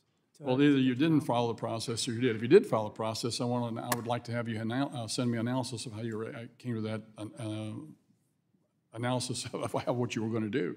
Is that okay? Can you send me an analysis on it? Let me take that back. All right. Speaking of participants in that coup, Mr. Gruenberg, let's discuss your long history at the FDIC. During your chairmanship, specifically in 2013, the FDIC and DOJ led a government initiative called Operation Choke Point to cut off financial services to legally operating businesses. Specifically, the FDIC created a list of high-risk merchants and activities, I quote. And one of your regional directors even emailed that, and I quote, activities related to payday lending are unacceptable for an insured depository institution, end quote. A comment which led to numerous legally operating businesses getting cut off from banking services. I'd like to point out that the regional manager who made that statement is now Mr. Anthony Lowe, and who currently serves as the FDIC ombudsman and is responsible for fielding complaints from banks and businesses that have been negatively impacted by the FDIC. That is a head scratcher. Mr. Gruenberg, you were chairman when the choke point happened, and your ombudsman is a key perpetrator of the mentality that created choke point. My question is simple. You plan to bring back Operation Choke Point and limit the financial access for legally operating industries? Congressman, to the extent Operation Choke Point is represented as pressuring banks not to serve customers who are complying with state and federal law, and as long as the bank has the appropriate management capability, it's the policy of the FDIC that a bank should be able to serve any such customer, and that's been our policy since 2014. Okay, so I assume your answer is no then, which I'm glad you feel that way. I have a joint statement in front of me from every regulator here this morning with regards to the independent ATM industry. Madam Chair, I'd like to put this in record. Without objection, such is the order. Thank you. Within this letter it states, and I quote, as a general matter, the agencies do not direct banks to open, close, or maintain specific accounts. The agencies continue to encourage banks to manage customer relationships and mitigate risks based on customer relationships rather than decline to provide banking services based on entire categories of customers, end quote. Let me go down the line. Mr. Barr, do you agree with that? I'm sorry, Mr. Lutkemeyer. It was very difficult to hear the sentence that you read. I was trying very carefully, but I couldn't hear it. It says, as a general matter, and I'm running out of time here, the agencies do not direct banks to open, close, or maintain specific accounts. Agencies continue to encourage banks to manage customer relationships and mitigate risks based on customer relationships, rather than decline to provide banking service to entire categories of customers. It's in the letter you sent me. I assume you continue to agree with that. Sorry, this is a letter that Mr. Gruenberg sent? No, it's a letter that you also sent from the Federal Reserve, FDIC, FinCEN, National Credit Union, as well as Comptroller Currency. Yes. You sent it, your predecessor probably sent this, but okay, each one of you still agree with this letter? Yes. Congressman. Thank you very much. We're going to continue to watch you very carefully to make sure energy companies are not being penalized as a result of those activities. This is really important stuff. You guys agreed this morning to stop the nonsense. We're going to follow it. Gentleman's time has expired. The gentleman from Texas, Mr. Green, who is also the chair of the Subcommittee on Oversight and Investigations, is now recognized for 5 minutes. Thank you, Madam Chair. And I especially thank you for your boldness and your courage in taking on some of the tough issues of our time. Mr. Gruenberg, I believe you've indicated that we've had about 14 new banks to open. Is this correct? Yes, Congressman. And Mr. Gruenberg, I have intelligence indicating that since 2001, the number of African-American-owned banks have declined by more than half. Is this a fair assessment, sir? Yes, it is, Congressman. And, sir, is it true that we have more than 4,000 FDIC-insured banks in this country, and this is as of 2021, and the source is the FDIC as I have it, the actual number being 4,236, but can we safely say that there are more than 4,000 currently? Yes, Congressman.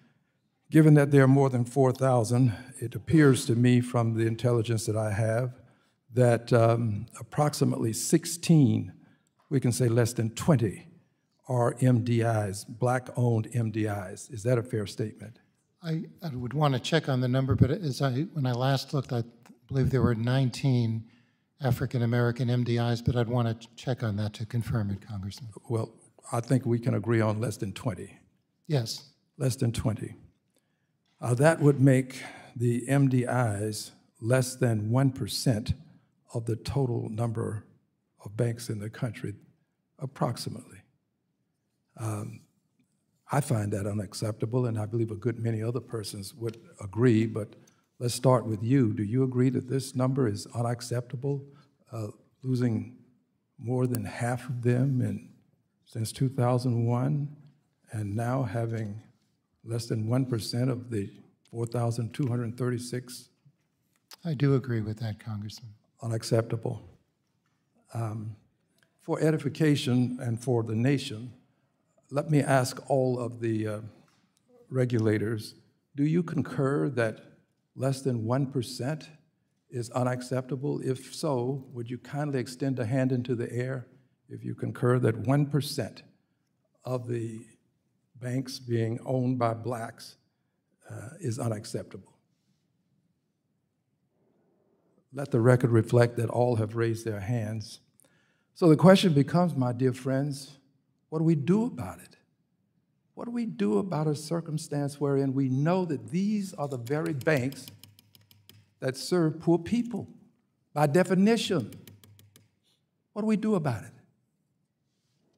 Mr. Gruenberg, I'll let you take the lead, if you would, please.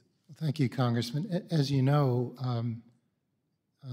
we have a statutory obligation to support the development and preservation of minority depository institutions.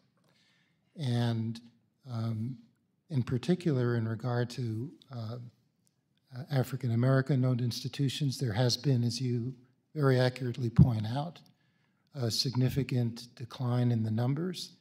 And those institutions play a vital role in serving the communities in which they're located, and they do a job that other institutions may not have an interest in doing. So there's a compelling public interest in preserving MDIs generally, certainly black-owned MDIs, And for the FDIC, I will tell you that is a core priority for us. We have an office at the FDIC devoted to that mission that's deeply integrated with all the divisions of the FDIC, and would be glad to sit down with you and your staff and go through the multiple efforts we make.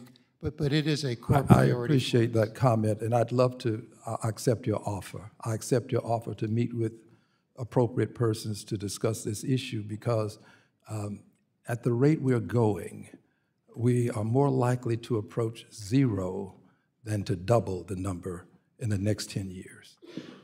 Let's hear from one additional person. Yes, sir. You seem to be willing to move forward, and that would be, give your name as you move forward, please. Yes, I'd be happy, Representative Green, to continue the Federal Reserve's work on expanding access to minority depository institutions, supporting minority depository institutions. I think there's a lot more work to do. Amenable to meeting with me as well? Yes, of course. Thank you. Thank you, Madam Chair. And I would just say this to you, Madam Chair. In a sense, you are like the Starship Enterprise.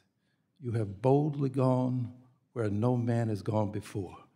And I say men because you're the first and only female to chair this committee. Thank you, and God bless you. Thank you so very much, Mr. Green. The gentleman from Kentucky, Mr. Barr, is now recognized for 5 minutes.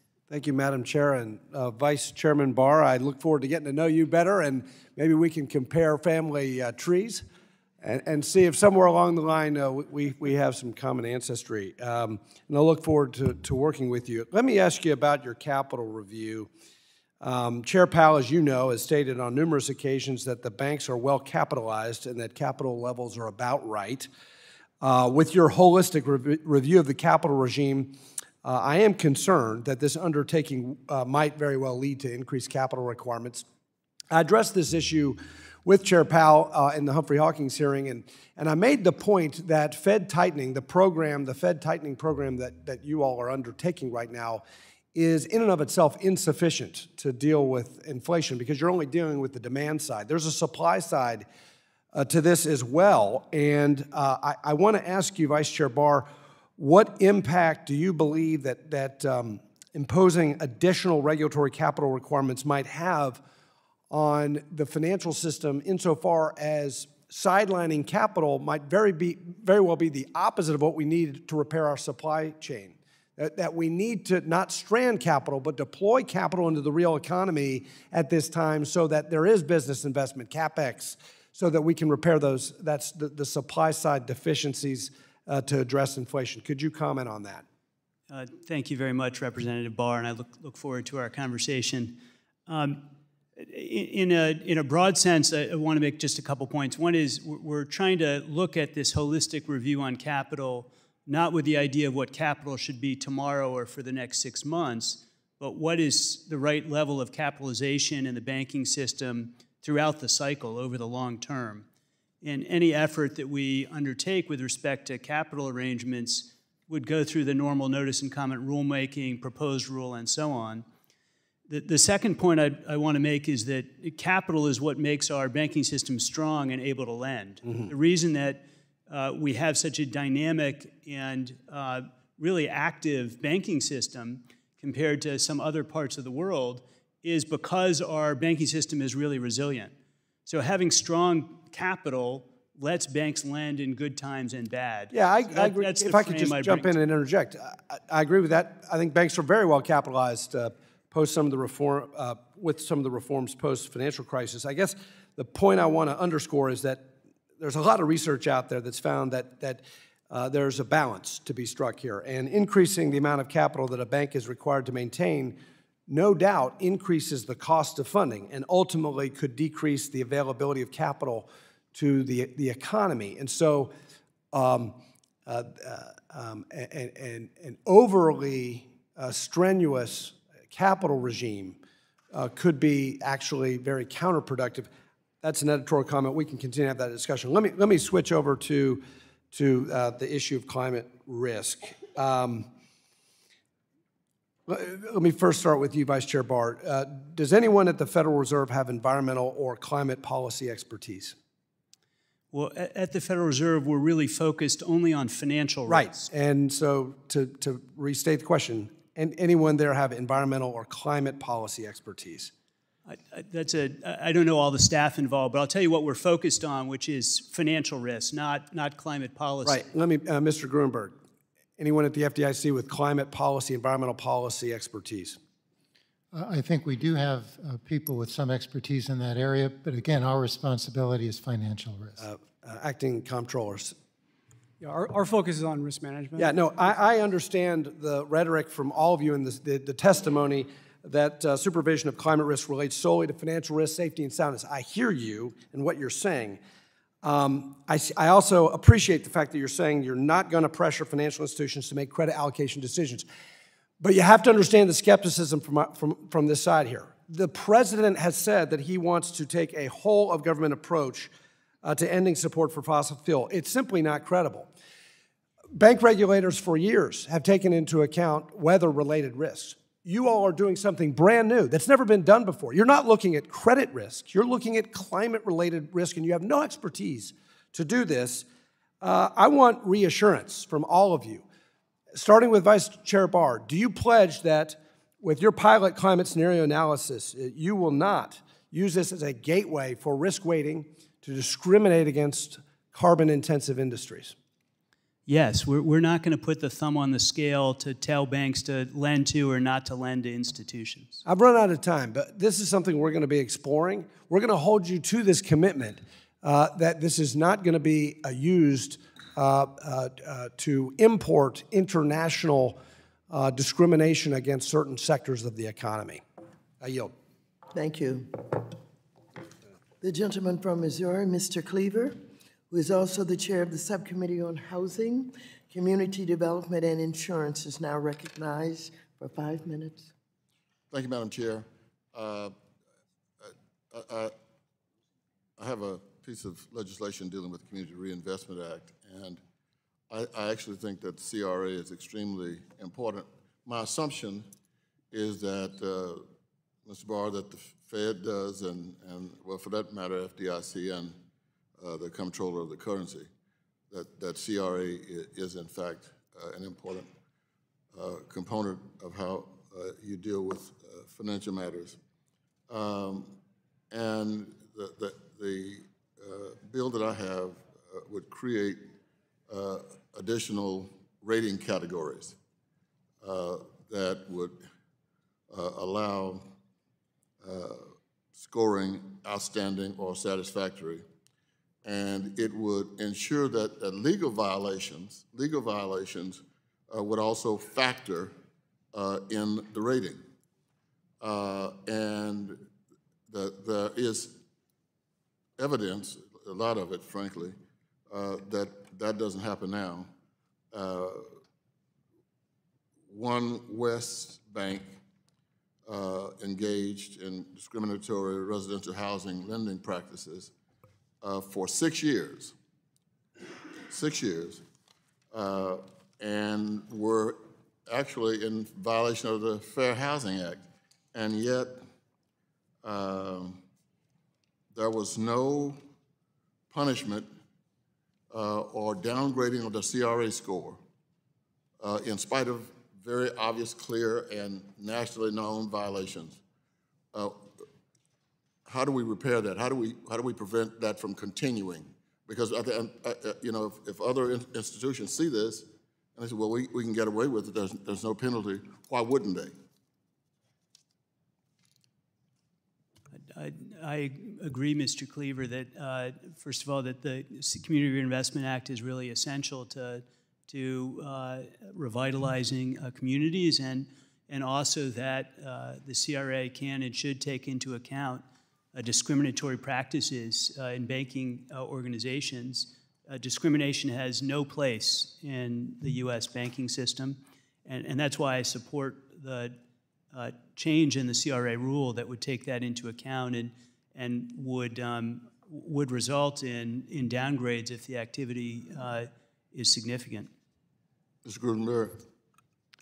Congressman, I view bringing to conclusion this rulemaking to strengthen and modernize CRA is the top priority for the banking agencies. The CRA is about expanding access to credit and basic banking services to low and moderate income communities across the country that have been particularly the most impacted, as we know, by the pandemic.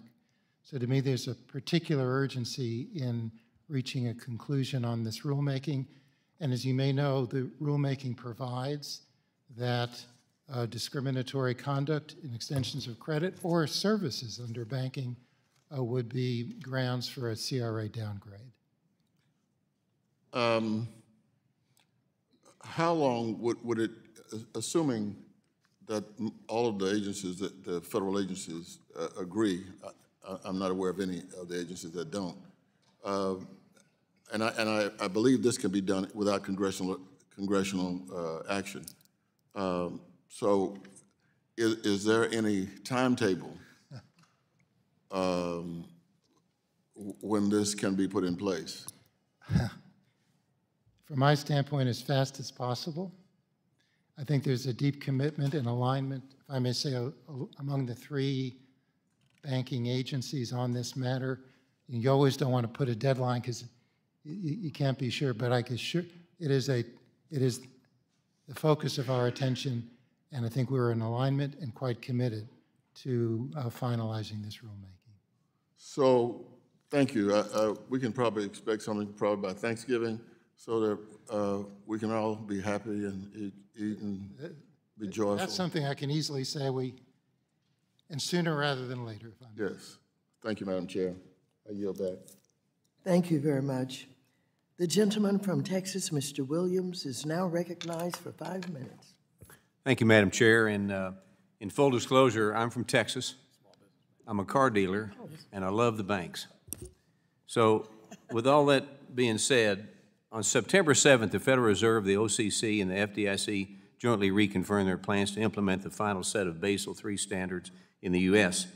This means that banks will have to abide by increased capital standards, which will lead to less money being lent out in the real economy to folks like myself.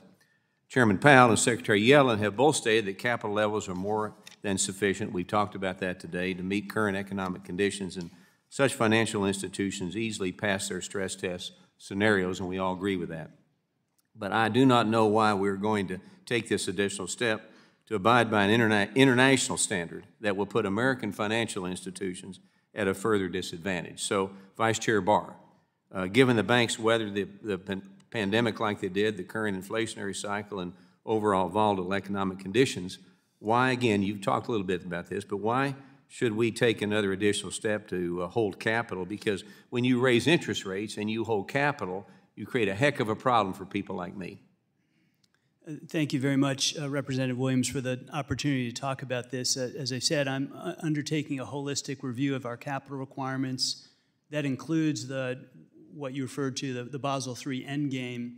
That's finalizing a package of reforms that have been worked on for many years that would make adjustments to market risk and credit risk, operational risk aspects of our capital rules to make them more risk sensitive, to make them work better for our economy, better for the financial institutions, and better for the safety and soundness of the financial system. It also includes the other elements of capital that we have in the system. And as I said earlier, when we have strong capital in this system, that's good for borrowers, it's good for the economy. Yeah. This is America. So, Mr. Gruenberg, in an October 2022 speech, you stated, the FDIC is not responsible for climate policy.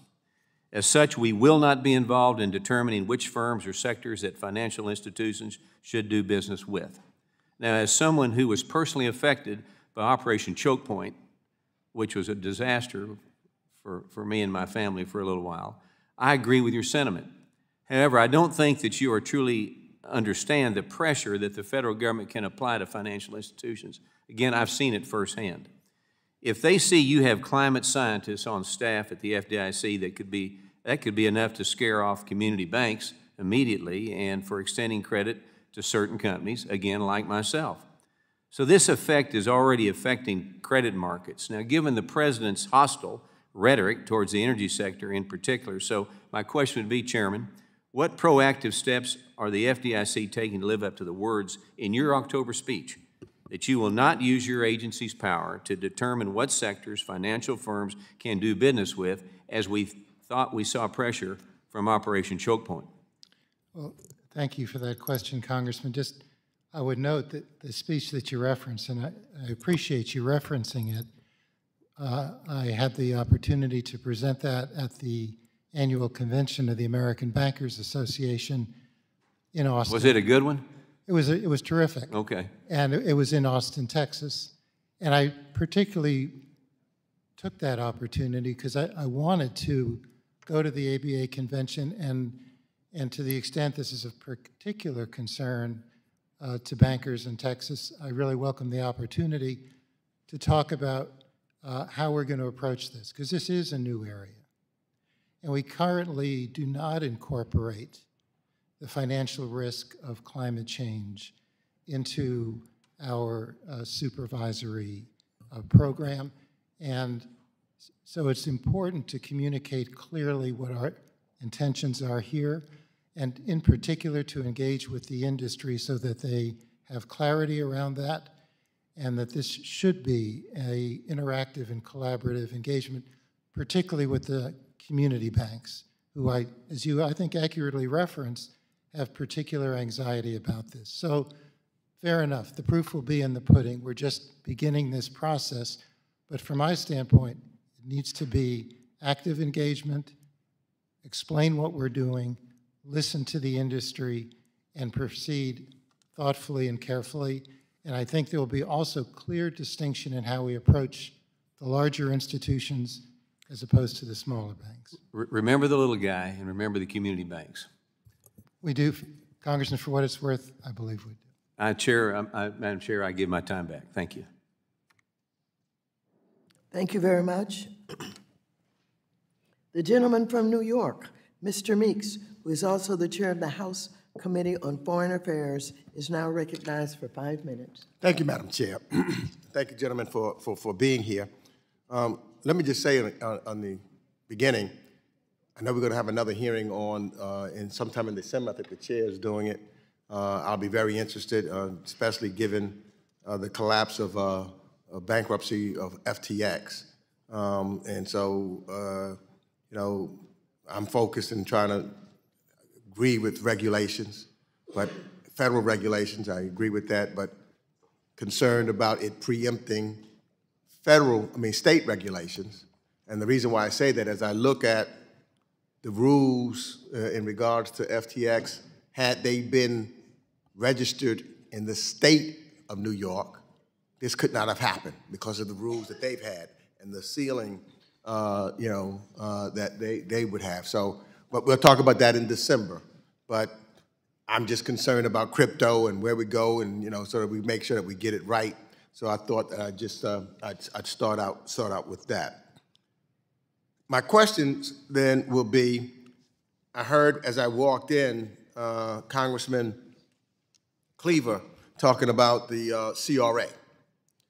And I am concerned on that also, in that the CRA was basically civil rights legislation to try to make sure that communities of color and low income have access to capital and banking, et cetera.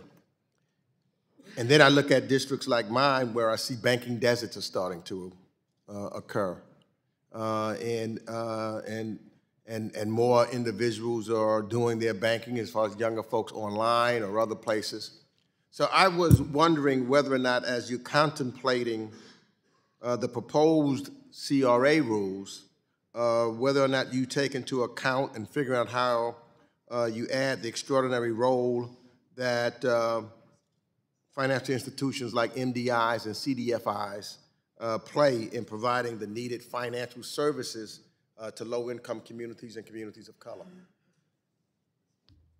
Thank you very much, Representative Meeks. I agree with you that MDIs and CDFIs play critical roles in serving low and moderate income communities, and that the Community Reinvestment Act proposal should and it does take that into account.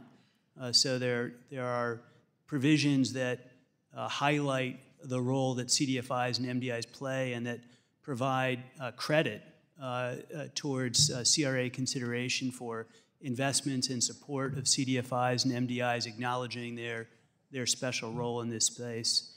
And that the rule also takes into account, the issue that you raised with respect to fair lending and discriminatory practices. So all of that together, I think, is an important part of making the CRA proposal strong. And going along with that, because, when I look at some of the performance rates, particularly of minority depository institutions, in terms of serving minority and LMI communities, it seems to me MDIs and those that are also CDFIs have you look at their track record on economic development in most of these vulnerable communities, it has been very good and proven, very good. But despite this, many of the MDIs struggle to grow with regulations and oversights that fails to account for these special, and that's why I asked the other question, because it fails to account for these special circumstances that's challenging, so they have challenges in raising capital, for example, despite overall strong financial performance, challenges faced by the communities they serve, which are often first and hardest hit in economic down cycles. So I was wondering whether, and this is either one or all of your organizations, depending upon how much time we have, has taken a different approach to forming advisory groups and working with minority banks. And can you speak to the work of your respective MDIs advisory committees and how they're engaged with MDIs to mitigate the challenges that I just articulated? Thank you for that question, Congressman. At the FDIC, we do have an advisory committee made up of MDIs from across the United States, and African American MDIs, Hispanic, Asian American, Native American, and we meet with them several times a year, and they're really a valuable source of information and input for us as we approach our statutory responsibility to support the development and preservation of MDIs. I could go on and would be, again. I'd love to follow up with you. My time has expired. Gentleman's time has expired. The gentleman from Arkansas, Mr. Hill, is recognized for 5 minutes for his comments and questions. Well, I thank the chairman and commend the panel. Thank each of you for your public service and in maintaining a safe and sound banking system. We're all grateful for that and glad that you're with us this morning. Mr. Gruenberg, just a quick yes or no question from you. Is it currently legal for a bank to charge a non-sufficient funds fee and return a transaction when the customer has insufficient funds? Yes or no? Yes. Yeah, I agree that it is. And that's why this morning I've sent you a letter, and I'd like to insert it in the record if I might. Without objection. Because I want to explore this some more with you. When I was home during the August district work period and then back in October, I was stopped by banks of all sizes, mostly in a mix, both Fed and state non-member banks, and they all said to me that recently, in the last few months, FDIC examiners seem to be taking a new interpretation of unfairness, and I put that in quotes, under the Federal Trade Commission Act as seen by the FDIC's March 2022 Consumer Compliance and Supervisory Highlights and its August 2022 Financial Institution Letter. This would mean that charging multiple NSF fees when a merchant resubmits a transaction against insufficient funds, and the account would be deemed unfair by Section 5 of that FTC Act. However, in order to conclude that a practice is unfair under that act, I'm sure you know, it must find that it's, quote, is not reasonably avoidable by the consumer, close quote. But customers have ample opportunities to avoid multiple NSF fees in banks, such as when banks notify them time and time again about when an NSF fee can be charged. So, Mr. Gruenberg, is it now charging multiple NSF fees for repeated transactions, do you believe they're not reasonably avoided by customers? Please. Yeah, thank you for the question, Congressman. It does depend on how the bank handles the issue. You're perfectly right that if a bank customer writes a check and there's not enough in the account to cover a payment to a merchant, and the merchant asks for payment, the bank can charge an insufficient fund fee. And then if it's represented a day later? And if it's represented, the bank may be able to charge an insufficient fund fee. I think the issue here that was raised in a couple of cases was, did the bank disclose to the customer its policy in regard to... Let's assume they did. Okay. I mean, I think you've got regulation by enforcement going here, and if you want to change the rules on this, perhaps you should consider a rulemaking. Are you going to consider a Public Administrative Procedures Act rulemaking in this arena? We did. You raise an important point that there may not have been understanding among bankers as to the issue here. As you know, we did issue a financial institution letter, which we tried to lay out in some detail. It's a little bit of a, I see this across the regulatory system, and I've spent 40 years on both sides of this equation. I've been in regulation and I've been regulated. And this gotcha situation where we go back and invent a new way to look at things and don't provide adequate notice, and then we play got you, and we have people essentially paying fines for something they didn't know about for years previously. It happens over at the SEC on steroids. It's not fair to the system. It's not the way we do regulation in the U.S. So again, I invite you to, will you simply go to using the API and propose a rulemaking on this? Well, I don't know that I can, well, we can consider that. Would be happy to sit down with you and your staff. Would enjoy that. And I think we'll certainly respond to your letter. Yeah, we'll respond to my letter. Acting Director Sue, same subject. Are you seeing this in national banks as well? Has this been, have you done enforcement in the last 60 days on a national bank on this issue? Representment. So I'd have to check with my folks. I want to answer that precisely. I don't believe so, but I have to check with my folks. Yeah, I don't think you have either. So if you would, respond to my letter. Thanks for the dialogue on this. I think this is not the way we should do regulation by enforcement. Let's have a forward-looking process and be fair. Thank you very much. I yield back. Gentleman's time has expired. Chair will recognize himself for 5 minutes. So I escaped this committee for about 2 minutes. I went upstairs to the Science Committee where I sit down. We're talking about the James Webb Space Telescope. And the first thing they start talking about is inflation. Inflation of the universe, not inflation of the economy. So just to show you, we got the pictures from the James Webb and a number of different things. But I want to talk about inflation, and I want to talk about the steps that you all have been taking, one, to cool that down, and then deal with the potential repercussions of that. And I'll give a few points, and you can challenge my assumptions if you want. So I saw that inflation, there was a report that it was down to 0.2% over October. So it seems to be the raising of interest rates and some other things seem to be taking effect. Crypto value, particularly looking at Bitcoin, is down by 2/3 at least, if not 3/4. So a perceived value of somewhere around $3 trillion down to $1 trillion or less. Stock market's down by about 6,000 points at $1.2 billion per point, so that's about $7.2 trillion. Don't know what residential is. So looking at all of you as regulators, seeing that the economy, there has been some real reduction in perceived value, perceived wealth, what do you see happening with your banks, with the credit unions, financial institutions generally? What kinds of loan losses are being projected? What kinds of cushion do we have within the banking community to deal with foreclosures and failures? So I'll start with you, Mr. Barr.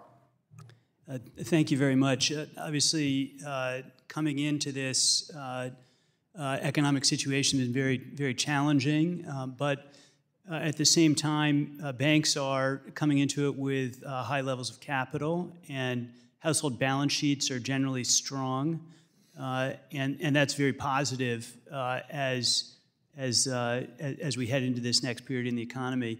We're paying attention, of course, to loan losses. Those are ticking up, but they're at levels that are not very high right now. We're paying attention to what's happening in the commercial real estate sector and in the residential housing sector, because those are often bellwethers for other risks that are emerging in the system.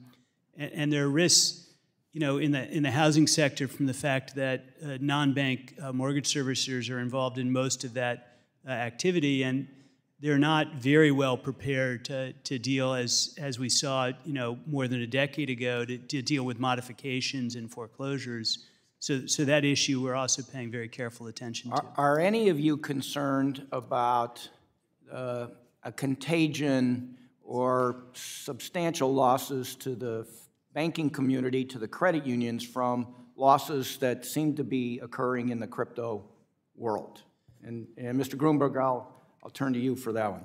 Yeah, Congressman, thus far, bank exposure to the crypto market is very limited. So even with all the turmoil that's taken place in the crypto sector, it really hasn't had thus far consequences. What about the stock market and the real estate market, as Mr. Barr was just referring? Yeah, well, they're particularly on the real estate side and real estate valuations as we go forward here in a rising interest rate environment, that would be a core risk that we are paying attention to.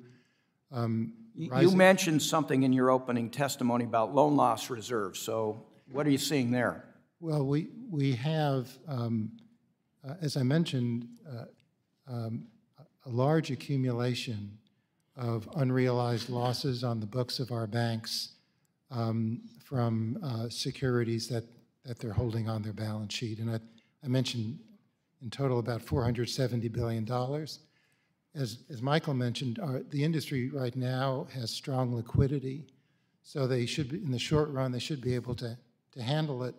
But depending on how economic events unfold, if we move into a more stressed environment and institutions may have to sell assets in order to get liquidity, there's really a large accumulation of unrealized losses that could then be realized and could have consequence for institutions. And it's one of the things we're paying close attention to.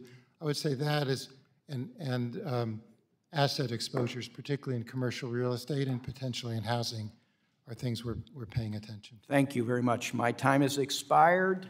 The gentleman from Minnesota, who I don't see here. Oh, from Michigan. Mr. Huizinga is recognized for 5 minutes. Well, I appreciate my friend from Utah recognizing me. Oh, somewhere out there.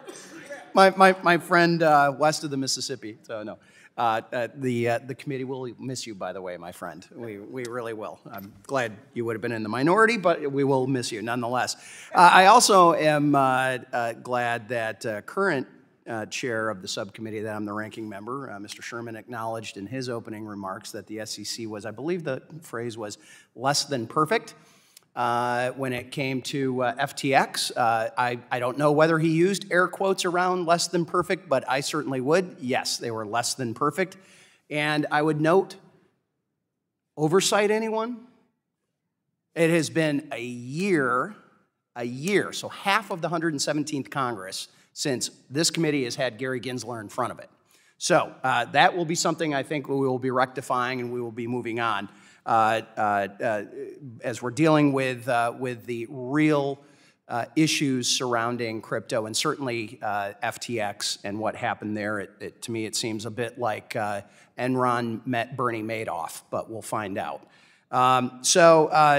Vice Chair Barr, I want to touch base with you on a couple of quick things here. Obviously, the Federal Reserve, as well as the FDIC and OCC, have been working through interagency, I believe they're called policy sprints, and the Presidential Working Group on Financial Markets to examine the benefits and risks related to bank involvement in digital asset activities. What is the future of these policy sprints, and how does the Federal Reserve plan to continue to work with other prudential regulators? Thank you very much. We are working together, the OCC, the FDIC, and the Fed, looking at prudential issues that might arise when banking organizations are engaged in a broader range of activities, including crypto-related activities.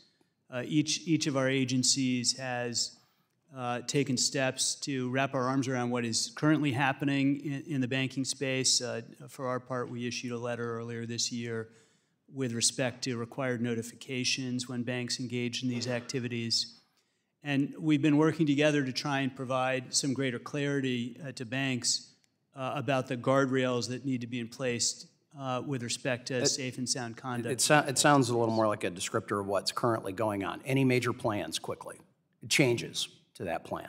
We expect to be able to provide greater guidance and clarity to firms engaged in this space so that they, if they're engaged in crypto-related activities, they do that within clear guardrails. To date, there are very few banks that have been engaged in this activity, and so we want to make sure we get those rules in place while the level of activity is relatively muted. Okay, so I've got 2 minutes left here. Obviously, the SEC will play a vital role in enforcing whatever framework Congress comes up with. When Treasury Undersecretary Liang was here in February to discuss the Presidential Working Group on Financial Markets, I asked her a similar question about coordination among agencies, specifically with the SEC. So again, you mentioned coordination with the OCC, FDIC. What can you say, though, to confirm sort of the coordination on the SEC with digital assets? We also are in regular contact with the SEC and the CFTC individually and through the Financial Stability Oversight Council. Okay.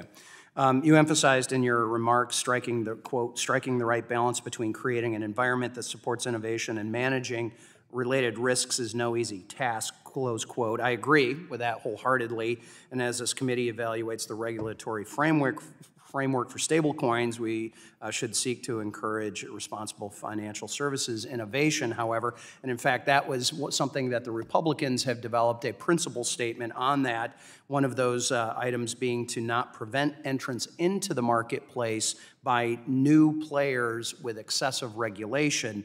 How would you explain how limiting stablecoin issuance to banks would not disincentivize the innovation that led to development of stablecoins? Thank you. I think it's really critical that there be strong federal oversight, strong supervision, regulation, and approval of these activities, precisely because stablecoins are a form of private money. In history, we've seen... I got 10 seconds. I know the history, but do you believe that Congress must pass legislation to clearly put regulatory framework around that? Yes, I think it's critical for Congress to step in and pass strong federal oversight of stablecoins. Okay, my time has expired. Thank you. Gentleman from Michigan's time has expired. Sorry, Minnesota, Michigan, you guys all look alike up there. So I turned my attention and recognize now the gentleman from Illinois, Mr. Foster, who's also the chair of the Task Force on Artificial Intelligence. He's recognized for 5 minutes. Thank you, Mr. Chair, and to our witnesses. And I guess first I'd like to start by thanking our financial regulators in the U.S. For the remarkable fact that in the 12 years since we passed Dodd-Frank, we have not had a financial crisis. It was not always thus, and I think enhanced capital requirements are a very important part of that. Now, Vice Chair Barr, as you undertake your holistic review of the capital requirements, I would like you to reconsider and consider recent international experience with contingent capital instruments. One of the significant authorities that you were provided by Dodd-Frank, but which FSOC has not so far used, is to require systemically important financial institution to issue contingent capital instruments as part of their capital. This, to my mind, has several major advantages. First, it prevents contagion by providing an automatic pre-negotiated recapitalization of a bank that gets in trouble without putting the DIF or ultimately the federal taxpayer on the hook for bailing out giant bank failures. Secondly, it provides a market-based incentive for bond traders to look deeply into the books and the risk posture of giant banks, providing an early warning signal for banks before they get into trouble and encouraging them to raise capital while they still can. There was a very good, at the time of the crisis, I think it was Strongen's group inside Goldman Sachs, did a very interesting counterfactual analysis of how much better the crisis would have been if banks had been required to hold contingent capital instruments. And I think that analysis is still relevant. Thirdly, they provide a market-based incentive for giant banks to adopt a less risky posture simply in order to get the best possible price for its contingent convertible bonds. And so, you know, the combined effect of all of these things, I think, will get us hopefully more near the being able to address the failure of the Mogliani-Miller theorem, which I will not ask you about as it applies to giant banks. But as I mentioned, the U.S. regulators have not so far used this authority, but other regulators have, with, I believe, very positive results. At first, the risk premium for COCO bonds, which is not large, that was one of the big worries about it. It hasn't happened. Secondly, the bond markets have provided useful early warning signals, for example, for the slow motion agony of Deutsche Bank or the more rapid ongoing dismemberment of Credit Suisse. And all of this occurred without a whiff of contagion. So to my mind, they worked pretty much as people hoped. And so my question for you is, what is your view of contingent capital requirements, and will you take a new look at them as part of your holistic review? Thank you very much, as always, for your thoughtful question. I think that, if you take a step back and think about the different types of these instruments, we do have a form of these instruments in the current framework with respect to what people call gone concern capital. That is, in the event of a resolution of a globally systemically important bank, there's a long-term debt requirement at the GSIB level, at the holding company level, that is in effect converted into equity in the new institution when a bridge bank is created in resolution. But I don't believe that doesn't really provide a useful market signal when a bank starts to be within sight of getting in trouble. Right. It doesn't perform the same exact function as going concern arrangement people think of in terms of COCOs. There is some risk with COCOs that, as you get close to those buffers, you might see runs. It might accelerate runs or contagion. And so I think it's appropriate to be cautious about that. And so in my own view, I prefer the gone concern form of this instrument because it's only triggered on resolution, and therefore it doesn't have that kind of potential for contagion, but it still performs the loss absorbing function, which is the other aspect. I believe there are trigger mechanisms that have been developed that avoid what you're worried about, people gaming the trigger point, stuff like that. So I think there's been a lot of progress on that. And anyway, so I encourage you, and I will continue to pester you about having a good, a serious look at that, because it is in the 12 years since we passed Dodd-Frank, a lot has been learned, and they really avoid a lot of certainly the political agony we went through when we had to pass TARP and so on, and the last 12 years of discussion about what appropriate capital requirements are. I welcome our further conversations. Thank you. Gentleman's time has expired. The gentleman from Ohio, Mr. Davidson, is recognized for 5 minutes for his questions and comments. Thank the chairman. Thank the witnesses. Appreciate your work to keep our markets functioning, safe, and soundly. FinTech is certainly one of the dynamic factors shaping our economy and certainly the financial services space. We've wrestled with the fact that really this body, Congress, hasn't provided the legal clarity that would help you do your jobs more effectively. That's left many of you in the lurch. Certainly, Mr. Sue, you've responded to a letter we sent recently. Thank you for your response, but kind of came at things very differently than your predecessor, Mr. Armstrong. The market's having fits trying to react to all this, and so, my hope is that we'll provide some legal clarity from Congress. But as you guys function in your role as regulators and potentially in rulemaking, there's a lot of impact for what you're doing. So, Mr. Gruenberg, efforts at FDIC's FDI Tech Office seem to have slowed since its Chief Innovation Officer resigned earlier this year, while efforts at similar offices at OCC and the Federal Reserve have significantly increased. The Federal Reserve, in particular, is pretty dynamic on what we hope doesn't turn into a Chinese Communist Party creepy surveillance state central bank digital currency. Nevertheless, studying the digital dollar could be fruitful as long as it doesn't go down that path. So to highlight some of the innovation there, but Mr. Gruenberg, can you discuss the impacts of this slowdown at FDI Tech and how's that affecting FDIC-regulated banks? I appreciate the question, Congressman. We do have a group at the FDIC dedicated, in some sense, to a forward-looking approach on how technology can be applied to banking regulation and to the mission of the FDIC. We think that's an important group that has significant value to the agency.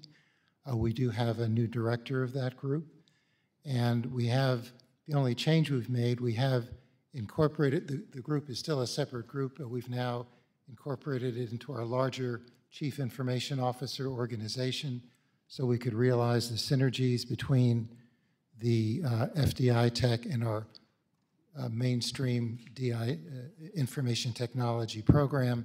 It'll be a priority for us. We are working on a number of initiatives for the coming year, and we'd be happy to stay in touch and keep you informed in regard to the work we do. Thank you for that. And frankly, with the kind of role of the CFPB nearly trying to take over FDIC, one thing I'll highlight is that CFPB's 1033 privacy rulemaking that they're under, we look forward to seeing how that comes, because the role of fintechs can be great if consumers can fundamentally own their data. So if that data can be shared, then you can do great things. But if they can have ownership over it and reclaim it, then they can kind of check the power of this. But the clarity that comes with fintech, and certainly we touched on this as we were talking with the OCC in our letter, is big. But before I run out of time, Mr. Barr, yesterday at the Senate hearing, you stated that crypto needed to be regulated in a manner similar to more traditional finance.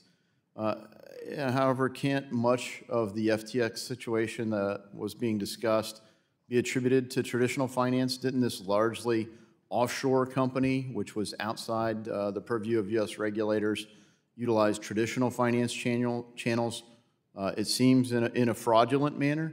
And you look potentially some of the mark-to-market considerations, if you take the tweet threads of their CEO at face value, play a factor. Those are traditional finance tools.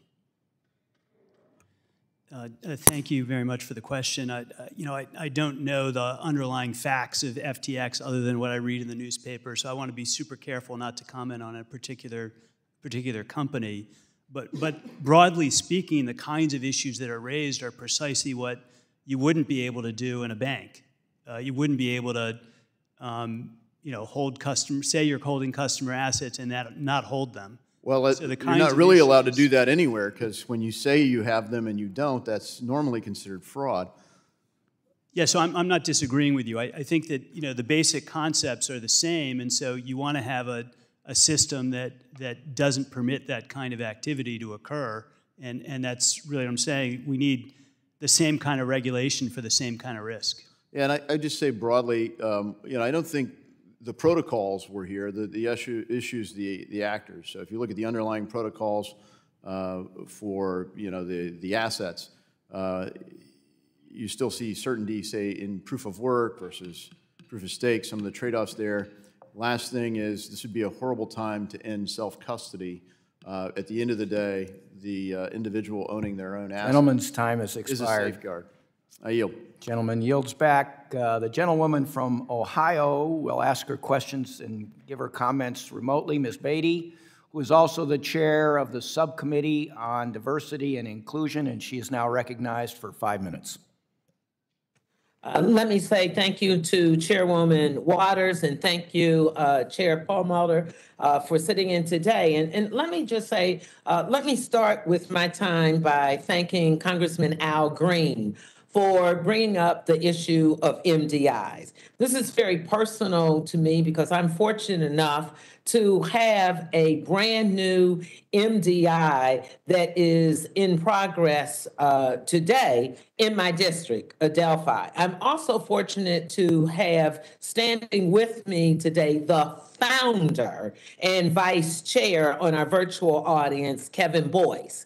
And it is indeed a pleasure for me to pledge to him, my district, and the nation that we will continue to stand up for MDIs, because certainly we know when Black families get their mortgage loan, 70% of them will get it with an MDI bank. Conversely, with a majority bank, that goes to 1%. So let that be noted in the record, please. And thank you to the FDIC for all of the work that you continue to do with our financial institutions. Now, let me move on to my question. It goes to you, Chairman Harper. In a recent paper issued by the NCUA Office of the Chief Economist, found that minority credit union borrowers had higher denial rates for loans applications. And when minority borrowers did get loans, Black and Hispanic credit union borrowers paid higher interest rates than white borrowers. You know where I'm going with this. Can you tell me, how do you explain these findings, and what is NCUA doing to improve these stats going forward? So first of all, I just want to provide clarity. You're talking about the borrower being a person of color borrowing from a credit union, not necessarily confusing that with a minority depository institution credit union, because absolutely, I've moved on, and I have moved on, brought closure, and so now let's go to your area. Absolutely, absolutely. So it was a telling study. We built the study out based on some research that the FDIC did in this area. I recently spoke about it at our conference on diversity, equity, and inclusion, where we highlighted that this really highlights the need for us to enhance our fair lending program. Since I have become chairman, we've been adding resources to our fair lending office. We also need to be looking at more than just HMDA data when we are determining where to do our risk-focused exams. You've got my commitment that we will continue to build on that, because for me, a borrower should be given a fair price regardless of their color.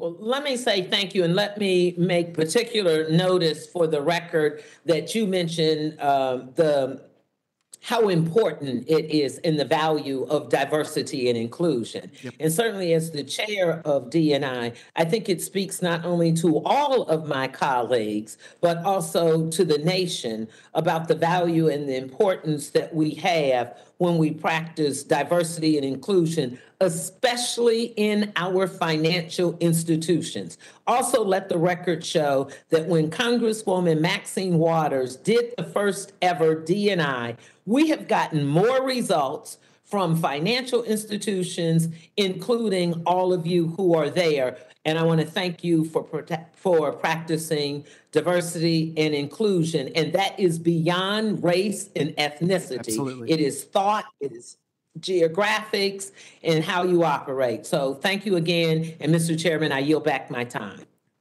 Gentlelady yields back. The gentleman from Tennessee, Mr. Rose, is now recognized for 5 minutes for his questions and comments. Thank you, Mr. Perlmutter, and I want to join my colleagues in saying it has been my great honor and privilege to serve with you, and we'll miss those days. I want to thank Chairwoman Waters and Ranking Member McHenry for holding the hearing, and I believe that it is important to hold these hearings with our regulators. As many of you know, this is the first hearing that the majority has held since July 20th with a Biden administration official. That's 119 days, which I believe is unacceptable. One of our core responsibilities as members of Congress is oversight, and we cannot conduct adequate oversight when the majority is shielding the administration from scrutiny. We should have held a hearing last month with SEC Chair Gensler, like our counterparts in the Senate, but the majority declined to summon the chair here. Now it's more important than ever that we haul Mr. Gensler before the committee to get answers on what role he played and what he knew in the lead up to the collapse of Democratic megadonor Sam Bankman-Fried's crypto exchange, FTX. Now, as time is limited, I will dive right into my questions. Acting Chair Gruenberg, on October 18th, the FDIC voted to raise deposit insurance assessment rates for banks by 2 basis points. The change amounts to a 54% increase in the current average assessment rate. The FDIC has stated that the changes will remain in effect until the Deposit Insurance Fund reserve ratio reaches the FDIC's long-term goal of 2%, although the statutory minimum is 1.35%. Acting Chair Gruenberg, going forward, what will be the FDIC's plan for reducing the significant Deposit Insurance Fund assessments once that target is reached, especially given that deposits are currently dropping? Well, thank you for the question, Congressman. Just to be clear, the FDIC, as a matter of law, is required to maintain a minimum reserve ratio for our deposit insurance fund. That's the ratio of the fund to all insured deposits.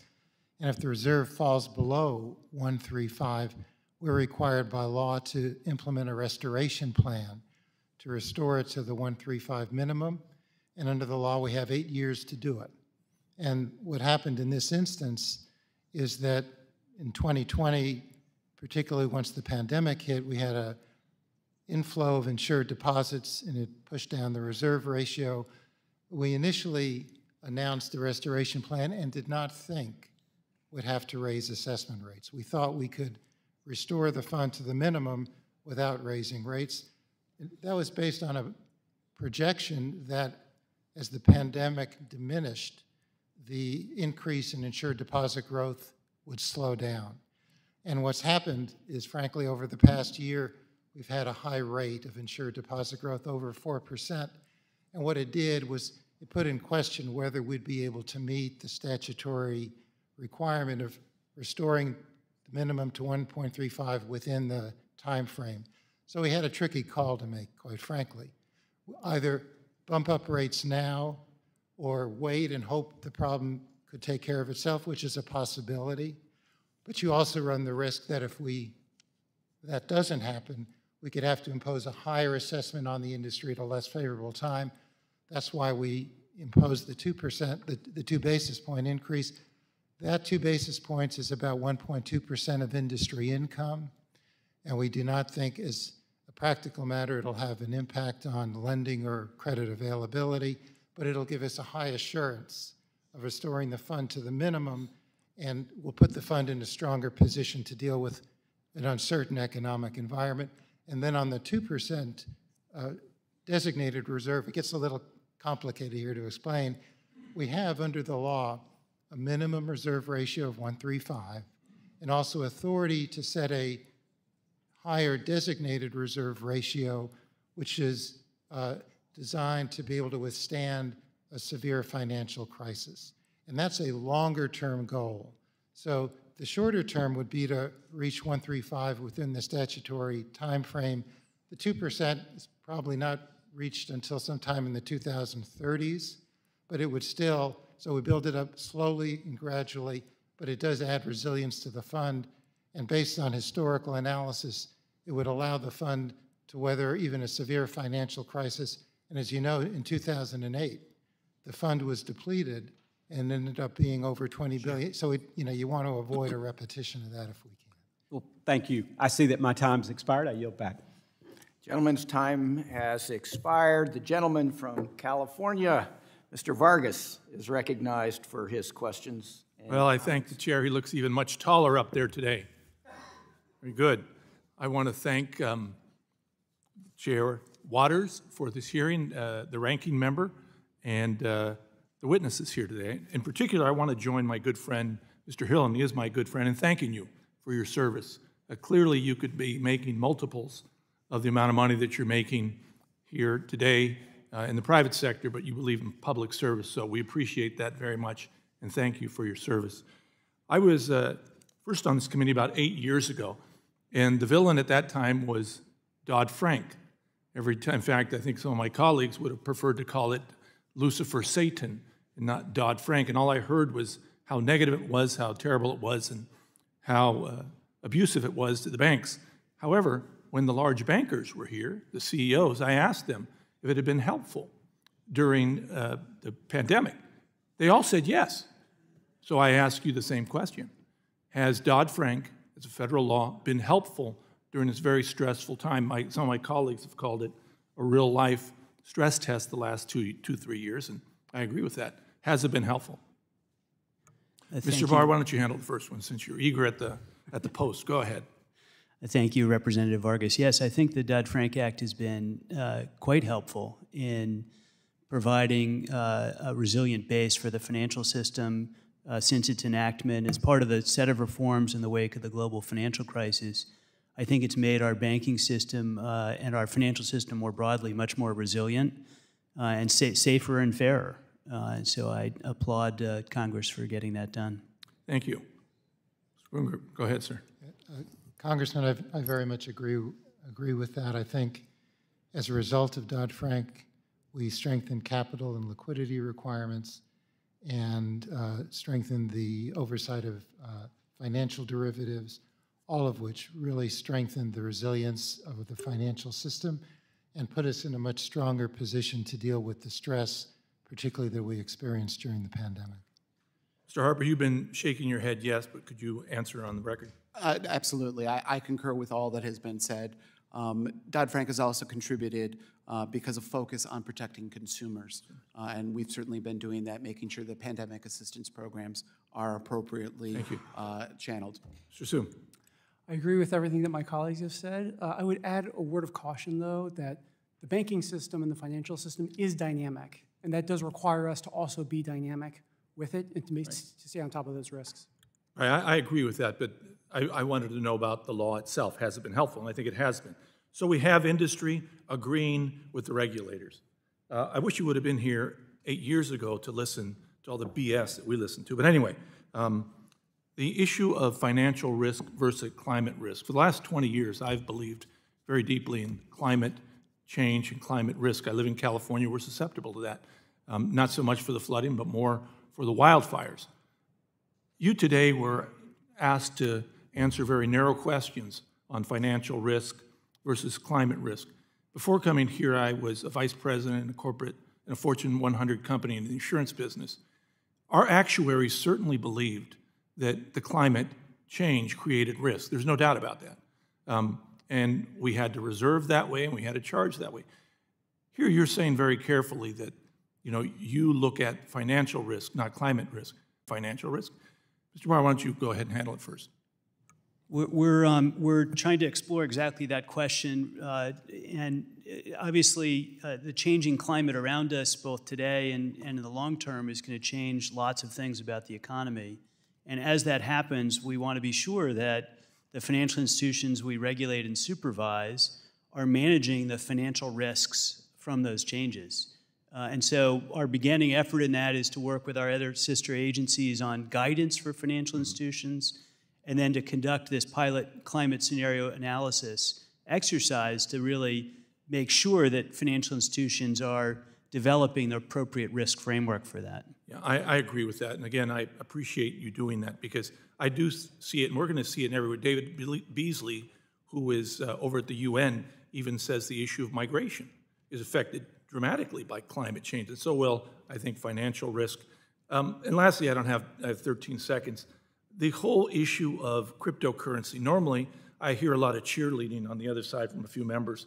That was a little muted today. I didn't hear the cheerleading going on because of the collapse of FTX. But I hope we do take a look and regulate in a way that can help the public. Thank you. My time's up.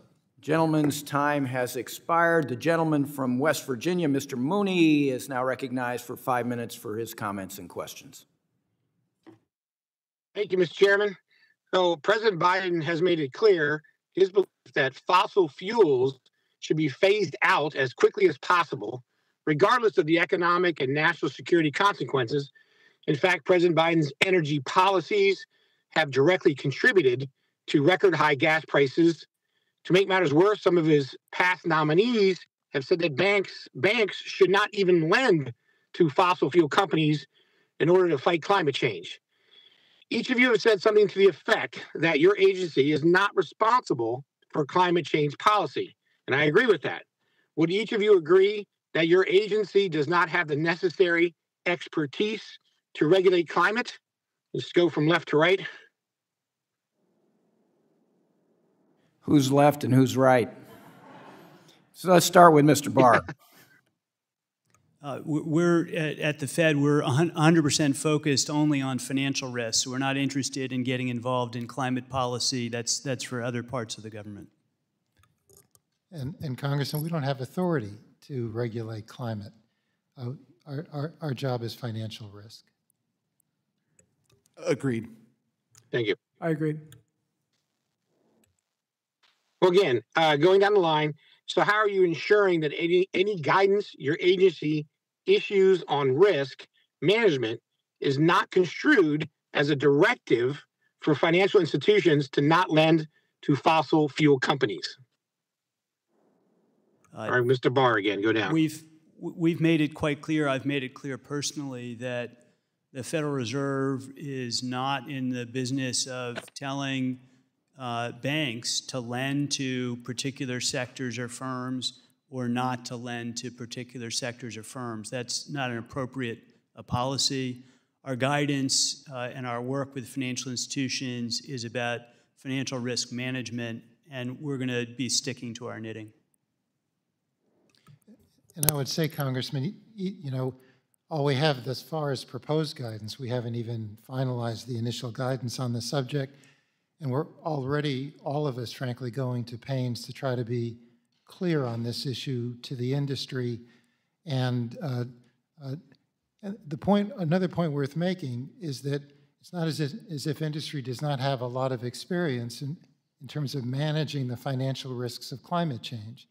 And the banking industry has actually done this pretty successfully, whether it's banks in coastal areas or in the agricultural sector or in communities reliant on the energy sector.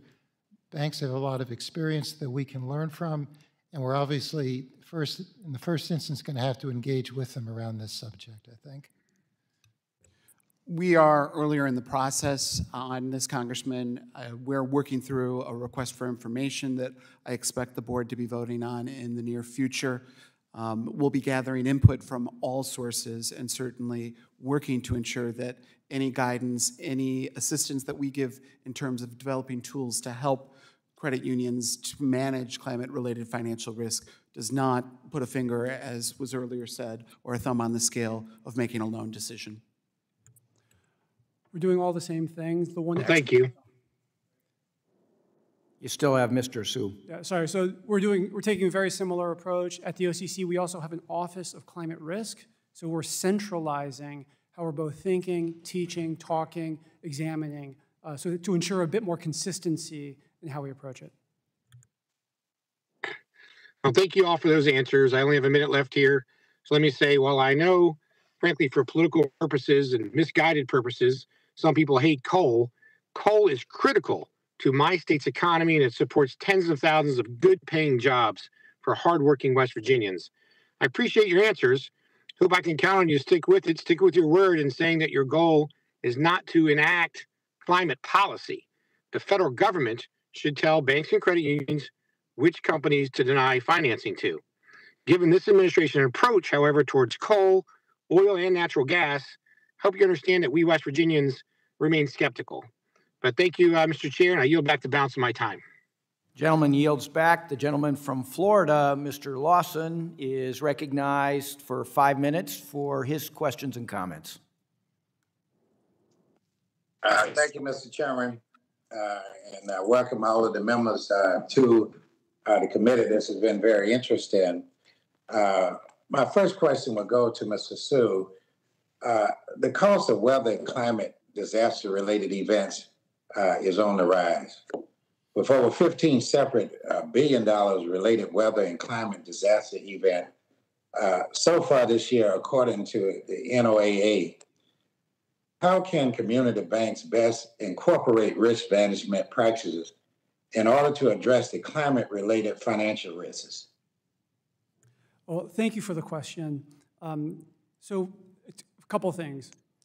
Most community banks have to date successfully in handling certain extreme weather events. Hurricanes are not new, floods are not new. However, what is new is the severity and the frequency of some of those events and the scope of some of those events. And what we are encouraging when we talk to community banks is that, A, they learn from each other, they learn from us. There are other resources to turn to say, what can we learn from these things to apply to how we adapt and deal with these various issues? We, as an agency, are committed to that. And I think that that's a good place to start. I think it's fair to say that there's a lot of learning in general, whether it's for community banks or for the larger banks, as to how to best approach this. Okay, thank you very much.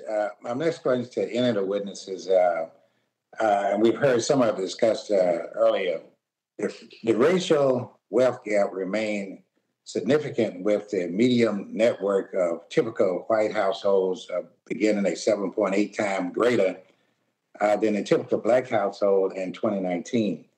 Historically, black communities have been left out of the traditional banking system. How does racial equity factor into your priorities for the upcoming year, and what policies or action will be implemented to close the gap? And that's for anyone on the committee. I'm happy to start, Congressman. I do think that it's important that we have a banking system that works for everybody. We need to have an inclusive banking system that serves minority households and businesses and the broader public in the same way. There's no place for discriminatory practices in the banking sector. We need to make sure that we have a strong enforcement of anti-discrimination laws here in the United States, and that we take affirmative steps to make sure that the financial system is serving all communities. And that includes work like that's been going on around the country through Bank On efforts, trying to get banks to offer safe and affordable accounts, broadly speaking. It includes the work that the agencies are doing together to modernize the Community Reinvestment Act and make sure that it's serving its purposes. It includes efforts to reform the payment system, such as efforts including FedNow, to make sure that the payment system is supporting households and businesses the way it's supposed to. So I think in a holistic sense, there's lots of work still to do, but these are the elements that I think could support a more inclusive financial system. That's a great response. Anyone else would like to respond on this issue? I got about another minute. Yeah, Congressman, I would agree with everything Michael said. I think from the standpoint of the banking agencies and the FDIC, we have core responsibilities to enforce fair lending. We have a particular obligation to follow through on the rulemaking on the Community Reinvestment Act, which I think will be directly responsive to the issue. And for the FDIC, expanding access to the banking system has been a core priority. And as you know, a disproportionate number of minorities and African Americans are outside of the banking system, and that's a real obstacle to economic advancement. So we do have a role to play, I think. Okay, thank you. And Mr. Chairman, I yield back. Mr. Harper would like to respond to your question, Mr. Lawson. Okay, go ahead, Mr. Harper. Just very quickly, two things I want to highlight that we're working on. One is with respect to our Minority Depository Institutions exam program, we're taking a look at what are the peer metrics that they should be compared to, because there are oftentimes in the examination process that there's not an understanding of the business model, that there may be higher expenses, but they're actually lower charge-offs and defaults in the long term, and we want to make sure that we're addressing that. And secondly, all of our agencies are working on the issue of appraisal bias. We're working through two rulemakings And you have to remember that one of the greatest ways you can build wealth in this country is through home ownership, and an appraisal is a key part of that. We're working through 2 rules. One is on automated valuation models, and the second is on reconsideration of values, and we'll continue to do that this year. Okay, Mr. Lawson's time has expired. The gentleman from Wisconsin, Mr. Stile, is recognized for 5 minutes for his questions and comments. Thank you very much, Mr. Chairman. Appreciate you holding today's hearing. Vice Chair Barr, appreciate you being here. Want to dialogue with you a little bit on bank capital requirements. We had a little bit of a conversation earlier today on that. I think your words were that you want to conduct a holistic review of American bank capital requirements. Is that fair? Yes. Okay, so inside of that, just trying to get some understanding as to kind of your analysis. In looking at the statements of others in this broader space, Secretary Yellen noted that during the pandemic, quote, our financial system did very well because of the improvements in capital liquidity, risk management, and stress testing. The Fed's recent financial stability report showed that large banks are in a strong position to weather a substantial economic downturn. Do you agree or disagree with either of those 2 comments? Either with Janet Yellen or with the Fed, the Fed's recent financial stability report? I agree with both statements. I think, as I've said publicly, capital in the financial system today is strong, and that's what made our financial system resilient. And so the point of the holistic review is to say, are all the capital rules working right together, and are they at the right level? You know, saying something's strong doesn't necessarily answer the question, is it strong enough? And how do the rules work together to make sure that they're most effective and efficient? And that's really what I'm looking at. Okay, I appreciate that clarity. To gain insight for us here as policymakers, knowing that the Fed is reacting with blunt instruments to what is a really difficult, broader macroeconomic situation due to what my view is really reckless fiscal spending by Congress, not the Fed's issue, Congress's issue. And the Fed is then responding to that with higher interest rates. But as we look at the role of the bank capital requirements, what would be the economic impact of raising bank capital requirements in your opinion? Well, let me just start by saying we're looking at capital requirements over the long term. We're not trying to think about timing capital requirements for tomorrow. We're trying to think about what's the right through the cycle set of capital requirements. So I'm not thinking about the particular economic moment right now. I'm trying to think about it for the long term. In general, strong capital requirements permit banks to lend in good times and in bad, and so that's the framework I'm using to analyze the issue. That's fair. That's good clarity. In the short term, what would the economic impact be of raising bank capital requirements? I understand you're taking a holistic long-term view. What would be the economic impact in a short-term analysis of raising bank capital requirements? Well, any bank capital rule would require basically a proposal, seeking public comment, analyzing that comment, issuing a final rule, and then putting in place an implementation timeline. So the whole point of that is not to have sudden changes in the long-term capital rules that we're developing. Fair, and I think that's good feedback, but the concern of making short-term changes would be what? Would there be a negative economic impact of raising bank capital requirements in a short-term analysis? I understand you're looking holistically, you're looking long-term. I think that's good, but just so we have on the record, is the short-term impact of raising bank capital requirements a negative economic impact macroly?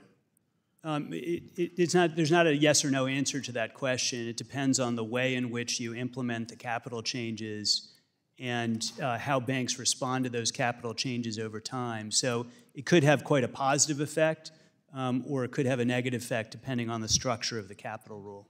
Okay, I appreciate that feedback. I have concerns of raising those requirements and the negative economic impact they have, but we'll look to this holistic review and what some of the feedback is that you receive at that time as to the best way to move forward.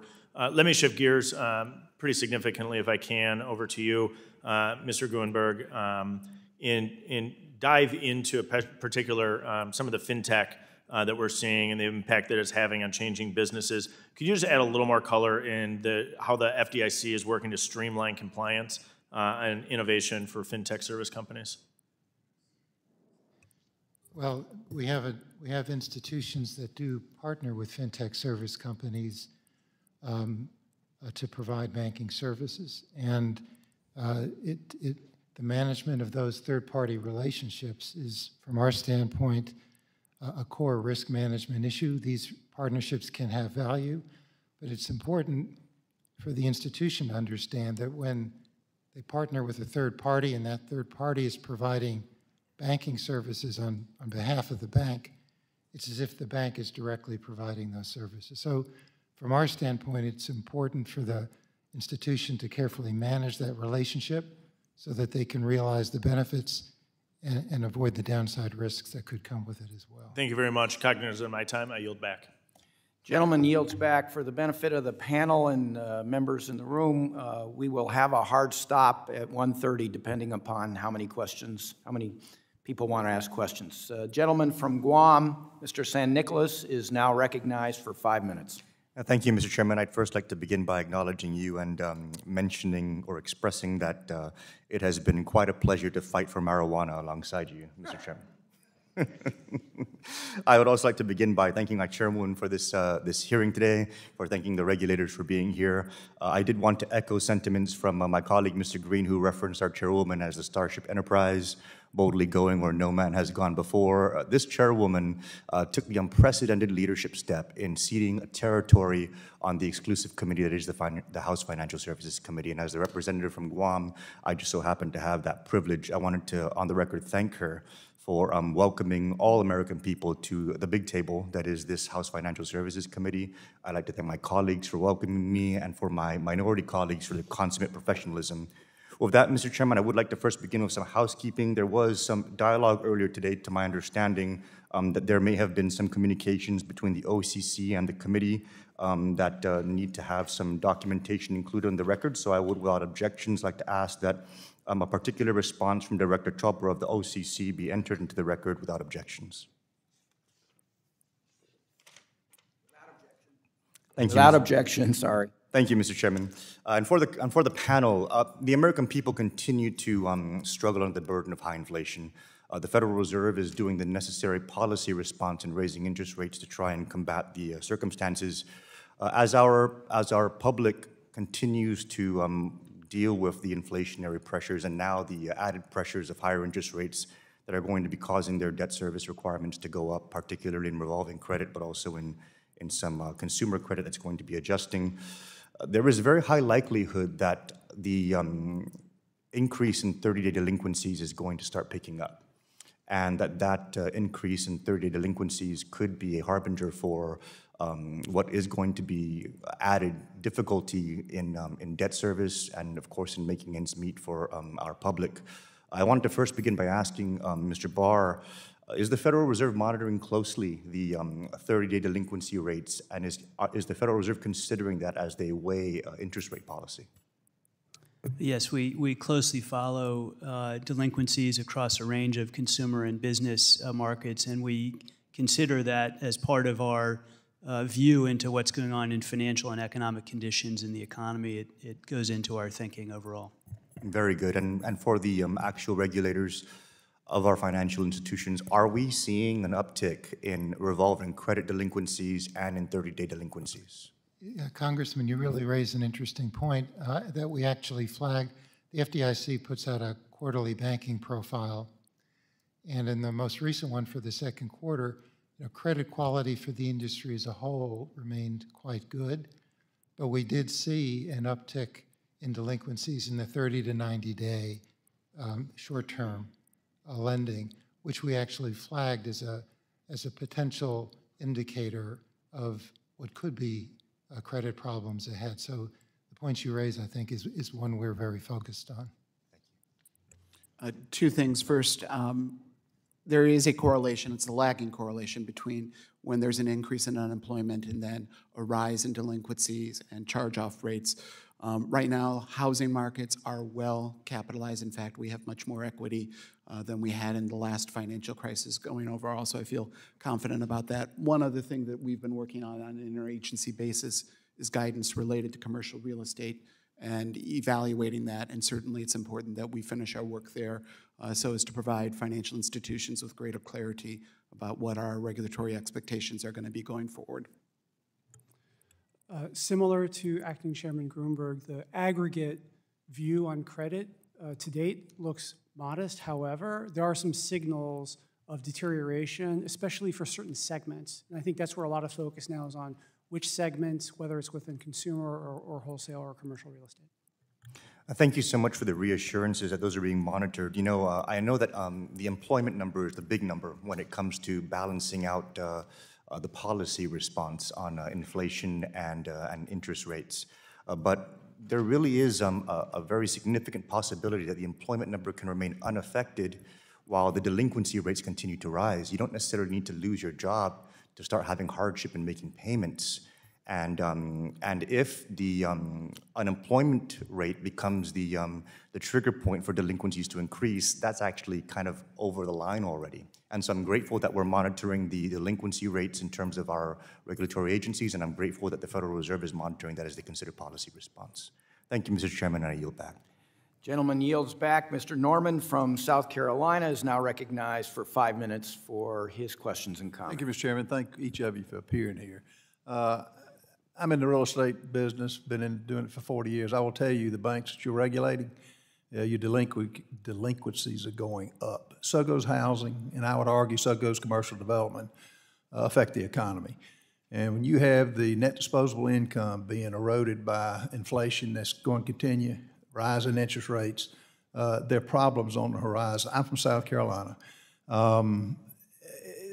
The lunacy of what's happening, particularly now with the diesel shortage, to correct climate change and to eliminate fossil fuels, the trucks now that deliver our concrete, our lumber, they're going to be sidelined because there's going to be a diesel shortage. Now, I'm trying to find, most companies are trying to find solar panels to run our 50-ton trucks, and battery-operated dump trucks. It's kind of been hard. So the delinquencies will be going up, and you better, and I know the stress tests say that it's good now, but it's been on the bank for a long time, it's coming down the pipe. All of you, I think, raised your hand on the issue with MDIs and delinquencies, and I think all of you mentioned, and Mr. Gruenberg, you may have been the one that mentioned in response, you want to expand access, I assume, to capital. Well, I wouldn't want to expand access to capital, but I think in the comment I was making, it was access to the banking system for people who are outside of the system. So I assume the access is not there now. So can you give me an example of how you're going to expand access that's not already there? Well, I mean, the good news is that there is general access to the banking system in the United States. We do a survey every 2 years with the census of who's unbanked and underbanked in the United States. We just released the most recent survey, and the number of unbanked households in the U.S. went down. It's now at 4.5%, and it's been declining steadily for over a decade. So that is the good news, and that really does make a difference in terms of access to credit and other services for those households. We still do have significant disparities for minorities, low-income households, households headed by a person with disabilities.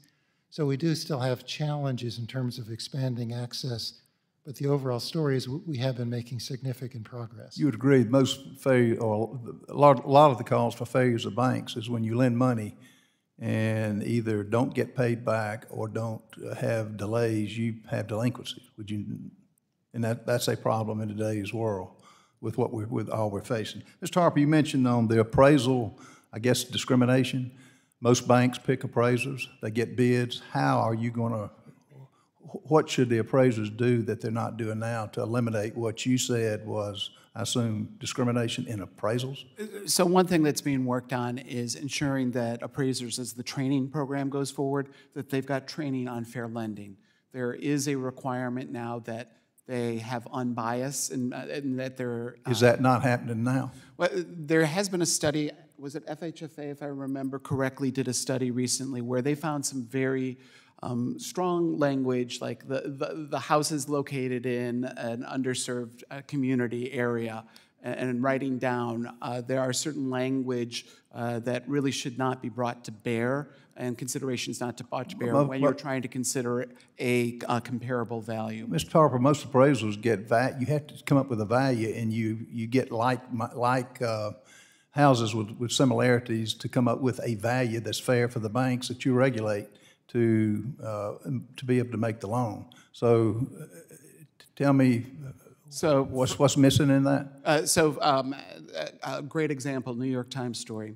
Recently covered a black family in Baltimore that actually I think it was a multiracial family in Baltimore. They went and they got an appraisal on their house because they wanted to do some refinancing and do some other things for home improvement. I only got 32 seconds. Tell me what the New York Times say that was fair. The initial appraisal came in. It was $300,000 less than market value. They whitewashed their home, took out any segment and recognition, and that home appraised for almost $300,000. Okay, can you send me all that information? Will do. Yeah, print the article and the backup information for it. Absolutely. I'd like to see that. Yes. I'm out of time. Thank you. Gentleman's time has expired. The gentleman from New Jersey, Mr. Gottheimer, who is also the Vice Chair of the Subcommittee on National Security, International Development, and Monetary Policy, is now recognized for 5 minutes for his questions. Thank you, Mr. Chairman, and thank you for your service to our country. Grateful. Thank you to our witnesses for being here today. Digital assets and blockchain technology have the potential, in my opinion, to make our financial system faster, cheaper, and more transparent. It is clear, however, that this innovation requires guardrails to protect consumers, just as we've seen over the past week with FTX. In May of this year, the collapse of the algorithmic stablecoin Terra destabilized digital asset markets and produced instability that would lead to the bankruptcy of several large crypto firms.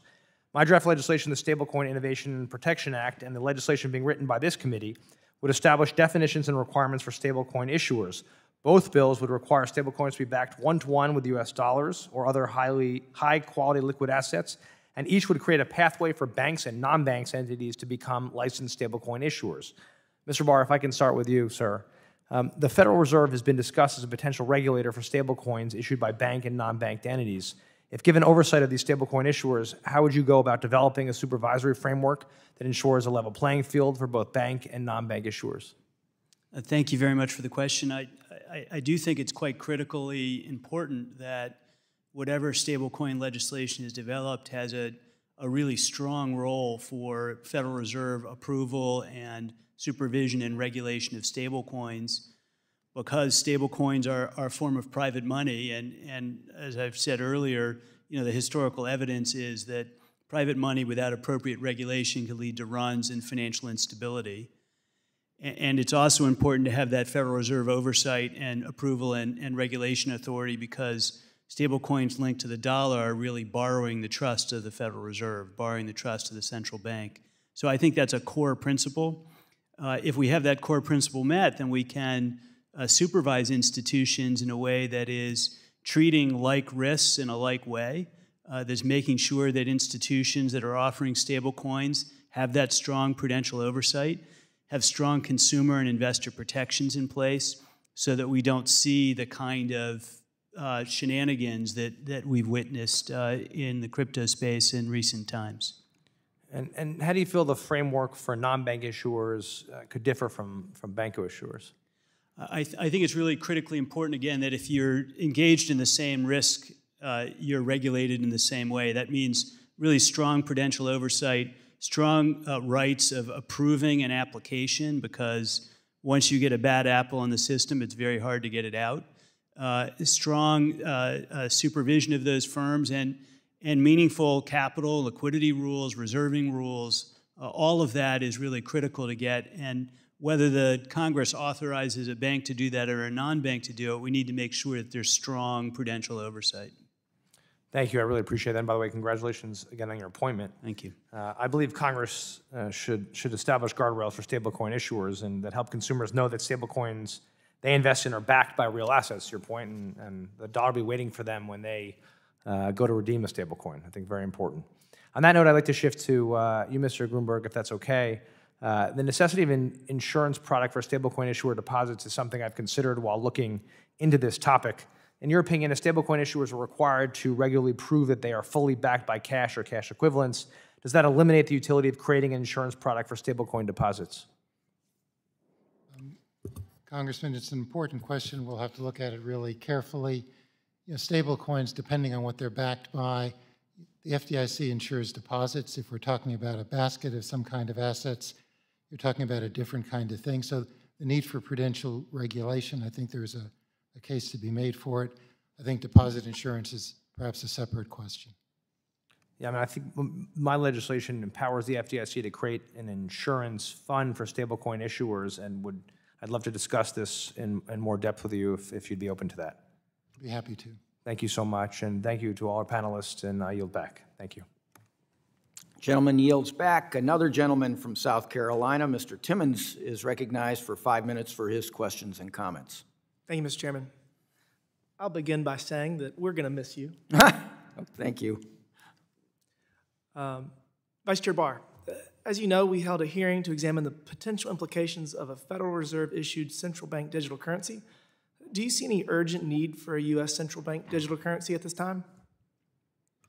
Thank you for the question. I think it's important for the Federal Reserve to study the question very carefully, to do the research that's required, to think about the technical implementation aspects of a central bank digital currency, and that's so that if we and the Congress and the executive branch decide it makes sense to go forward, that we're prepared to do that in a thoughtful and careful way. I do like that answer. I'm going to follow up on it. Committee Republicans have emphasized the Federal Reserve does not have the legal authority to issue a central bank digital currency absent action from Congress and strong support from the executive branch. While the next steps are up to Congress to determine, what would you define as strong support from the executive branch? Is it in the form of a letter or an executive order? What are your thoughts? The truth is I haven't thought deeply about that question. I think I'd want to make sure that there was a clear indication of support from Congress and the executive branch, and ideally that would be in the form of authorizing legislation. In particular, from the executive branch, I mean, strong support. What is that to you? I guess you haven't thought about it that much, but could you elaborate a little bit? Well, I apologize. I don't have a deeper answer than the one that I gave, which is I think, ideally Congress would authorize the issuance of CBDC if we decided and you decided and the executive decided that it made sense. And in the meanwhile, our focus is really about making sure we understand the technical aspects of what it would look like, doing some pilot experimentation, doing the kind of analysis of what potential use cases would be and what the implications of those use cases would be for financial stability, for the payment system, for the banking system. So we're really quite focused on the kind of underlying work rather than this ultimate question of whether it makes sense to go forward. It sounds like it's a very thorough process and should take a good bit of time. One last question for you. As you are aware, real-time payments networks are becoming more prominent, and the Fed itself is set to debut its FedNow service. Would you describe how these innovations provide similar benefits to a Fed-issued digital currency? Well, I really think of these things as in just totally different buckets. I think it's really important for us to get the basic payment rails right. I think the innovations in real-time payments have been significant. When the Federal Reserve rolls out FedNow this spring and summer, coming spring and summer, I think it'll provide a really important service to community banks that they can then offer to their customers, and that will improve the payment system for everybody. I think the question of central bank digital currency is really a separate question from that. It might end up being complementary to it. It might have a focus on wholesale, which is quite different than what's going on with reforms in, say, FedNow. So I think of those as swimming in their own lane. Thank you. Mr. Chairman, it's been an honor serving with you. We're going to miss you, and with that, I yield back. Thank you, Mr. Timmons. The gentleman from Illinois, Mr. Kasten, who's also the vice chair of the Subcommittee on Investor Protection, Entrepreneurship, and Capital Markets, is recognized for 5 minutes for his comments and questions. Thank you, Mr. Chairman, and to all our witnesses. So last week, I was in Egypt at the Conference of the Parties, the climate conference that was going on, and I share that because I'm getting it's a little bit surreal sitting here one of the major themes of that conference was we were getting beat up as Americans by the developing world because they would like to invest in cleaner, cheaper energy, and global capital markets are disfavoring their economies. They're disfavoring them, number one, because of the robustness of U.S. capital markets, it's attracting capital, and they're disfavoring them, number two, by their own admission, because they have become so dependent on fossil fuel subsidies that they have no way to rip off the Band-Aid. And so the market signals that would attract clean energy aren't there because they've artificially depressed the price of fossil energy. And they weren't beating up on capitalism. They were basically asking us, how do we provide a global capitalism that is not untethered from a moral obligation to the least fortunate? And now I'm sitting here today, a week later, where a lot of my colleagues who represent oil and gas intensive districts who are struggling to attract capital for those same reasons, who have overly subsidized the fossil industry and don't know how to pull off that Band-Aid, are blaming capitalism for saying that somehow this is woke capitalism, instead of acknowledging that we have the same moral obligation to their constituents as Americans that we have to the Egyptians, to the Iranians, to the Nigerians. And there's a conversation we could and should be having about our moral obligation to Americans. But to do that, we're going to need our colleagues across the aisle to have the self-awareness and the economic sophistication of your average developing world economic minister. And I hope that someday we can do that. I'm grateful for all of you in your role on FSOC that you have understood the risks of climate change in finance. And to that end, Vice Chair Barr, I'd like to start because in 2020, the CFTC did a report, Managing Climate Risk in the Financial Sector, that among other things, observed that private banks were disproportionately offloading their mortgage risk onto Fannie and Freddie in low-lying coastal areas. When I asked Chair Powell about that last March, I asked if he was indeed observing that. He said that's a very likely outcome. And then followed up by asking, leaving aside taxpayer-backed risk that we're offloading this onto, do we have the tools within the Federal Reserve to monitor how capital flows are moving from the big sophisticated banks that can see these risks coming onto the lower, less sophisticated players in the system? Not is it moving, but do we have the tools to monitor? And his answer was, quote, I would have to think about that. That was 8 months ago. So my question for you is, do you now have the tools to monitor how these sophisticated players are starting to offload climate risk so that we can make sure that we are doing the scenario analysis that you're all trying to do within FSOC? Thank you. It's a terrific question. I would say that we're quite at an early stage in our ability to understand the way in which climate change flows through to financial risk and how that financial risk is distributed across the financial system. I would describe our efforts as nascent. And so the work that we're doing now across the agencies to develop a climate guidance for large banks is a part of that. And the work we're doing at the Federal Reserve to pilot climate scenario analysis for really just 6 of the 8 GSIBs in the country, that is a nascent effort. It's new. And so I would say, in answer to your question, that we're not yet confident that we understand the full range of financial risks that might be posed, and nor do we have a complete understanding of the distribution of that risk. I want to just go quick because I want to get another question, but I am concerned that the risks are moving, that the risks are being offloaded, and we need to protect ourselves from that. The second one, I'd like ask unanimous consent to introduce for the record this article, Gas, Guns, and Government's Financial Cost of ESG Policies. As folks in the United States are, instead of embracing markets, asking for more subsidies for fossil fuels, we are seeing states in oil and gas intensive areas passing legislation to prevent banks from investing in clean energy. We saw this happen in Texas in this report that I've just introduced. It's a Wharton study co-authored by Ivan Ivanov, who I believe is one of the economists at the Federal Reserve, makes the observation that as a result of Texas passing this law that has prevented banks in Texas who want to participate in pension funds who are choosing to prioritize climate risk, there's now less competition in those markets, and it has cost Texas taxpayers over $530 million. And so Mr. Barr, my question for you, and I know I'm getting out of time here, is Do you agree that ignoring climate risk puts retirees, banks, and the public at risk? And is that in fact a breach of their fiduciary duty?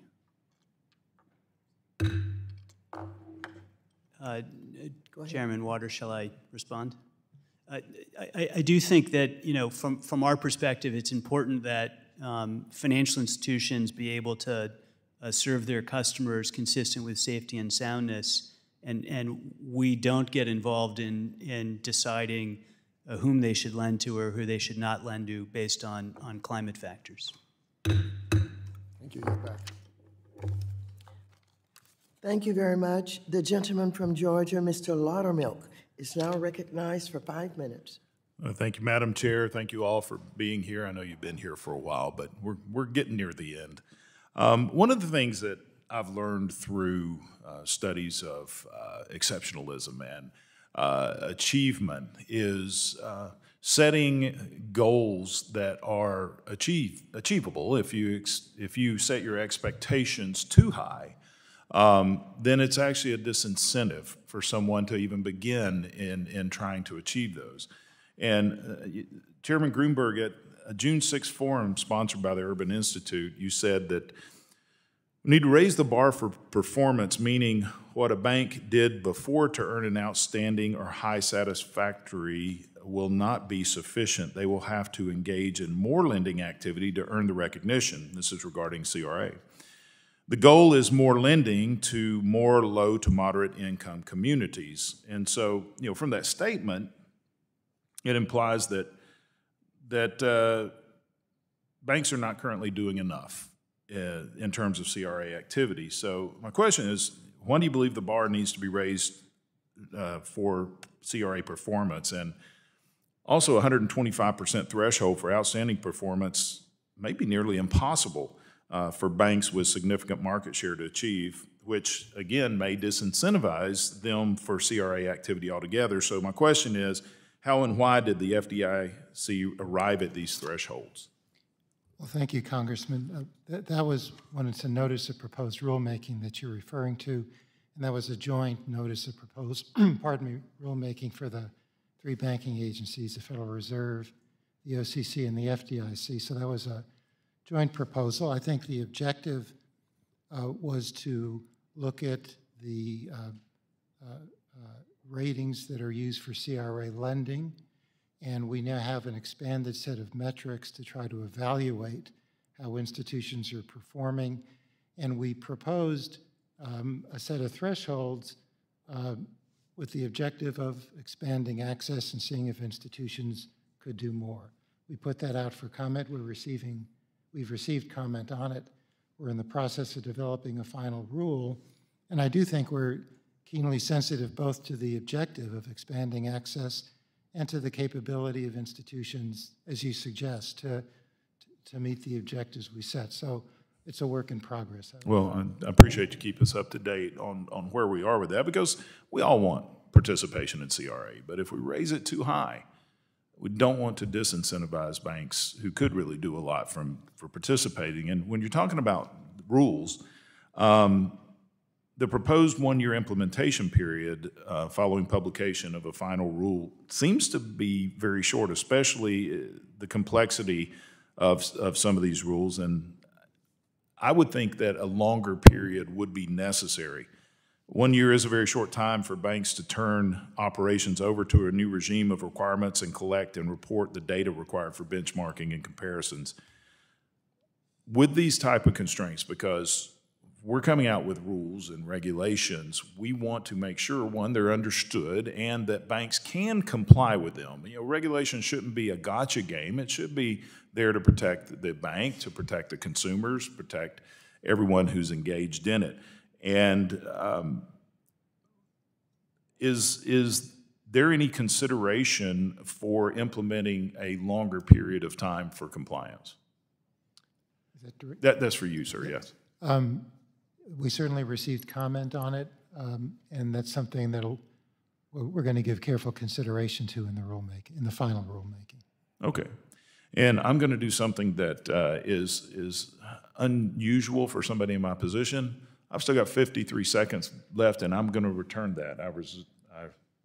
I appreciate that. All right. Thank you very Thank much. you, Madam Chair.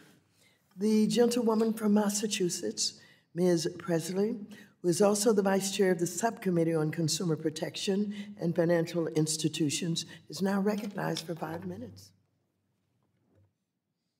Thank you, Madam Chair, for holding this critical hearing, and really appreciate your ensuring that oversight continues to remain a top priority for this committee.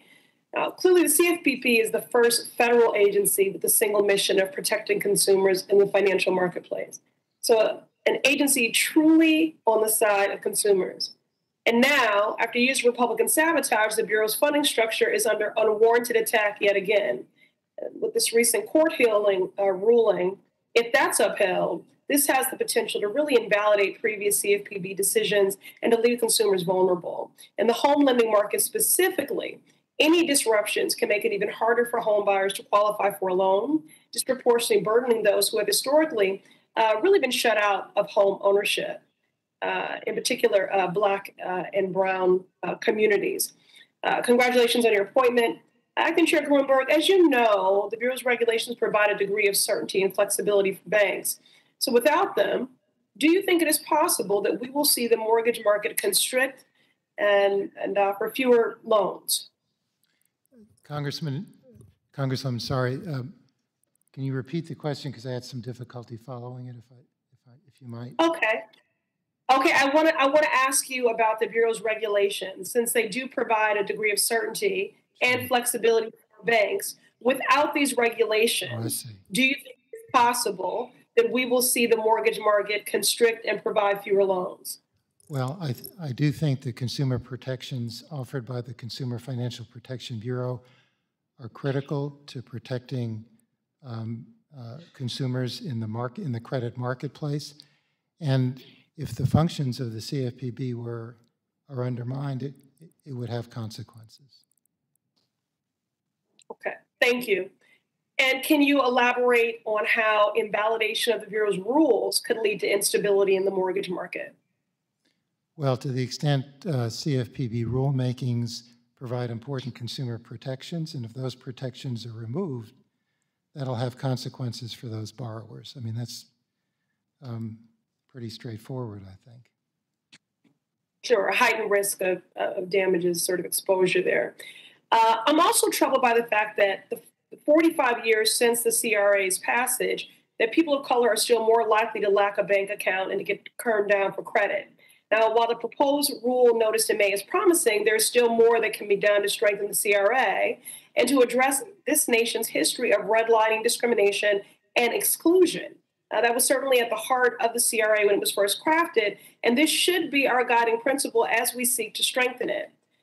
Vice Chair Barr, because Black, Brown, and AAPI folks have disproportionately been unbanked and denied access to credit, do you think the proposed rule should implicitly include communities of color in the bank's assessment areas? Thank you very much for the question. I think that the proposed reform, the rule that the three agencies has put forward, strikes a very good balance on this question. Discriminatory practices that banks may engage in can result in a downgrade of CRA activity. And in addition, banks may not, under the rule, improperly exclude communities of color in defining their assessment areas. And the assessment areas themselves are designed to be drawn broadly so that banks could not exclude areas on an improper basis or even on a basis that is a proxy for an improper basis. And I think those kinds of approaches will appropriately make sure that banks are not engaging in any activity that would be designed to or in effect exclude people of color. Well, one thing's for sure, it's really critical that we do modernize the CRA. I do believe by focusing on racial disparities and going beyond simply using income as a proxy for race. You know, we have to be race conscious in our approach to root out this discrimination in our banking system. So again, I thank you, Madam Chair, and I yield back. Thank you very much. And I think we have met our hard stop time. And I'd like to thank our distinguished witnesses for their testimony today. Without objection, all members will have 5 legislative days within which to submit additional written questions for the witnesses to the chair, which will be forwarded to the witnesses for their response. I ask our witnesses to please respond as promptly as you're able. Without objection, all members will have 5 legislative days within which to submit extraneous materials to the chair for inclusion in the record. With that, this hearing is adjourned. Thank you. We're coming right down. I'll be right down. Hold it.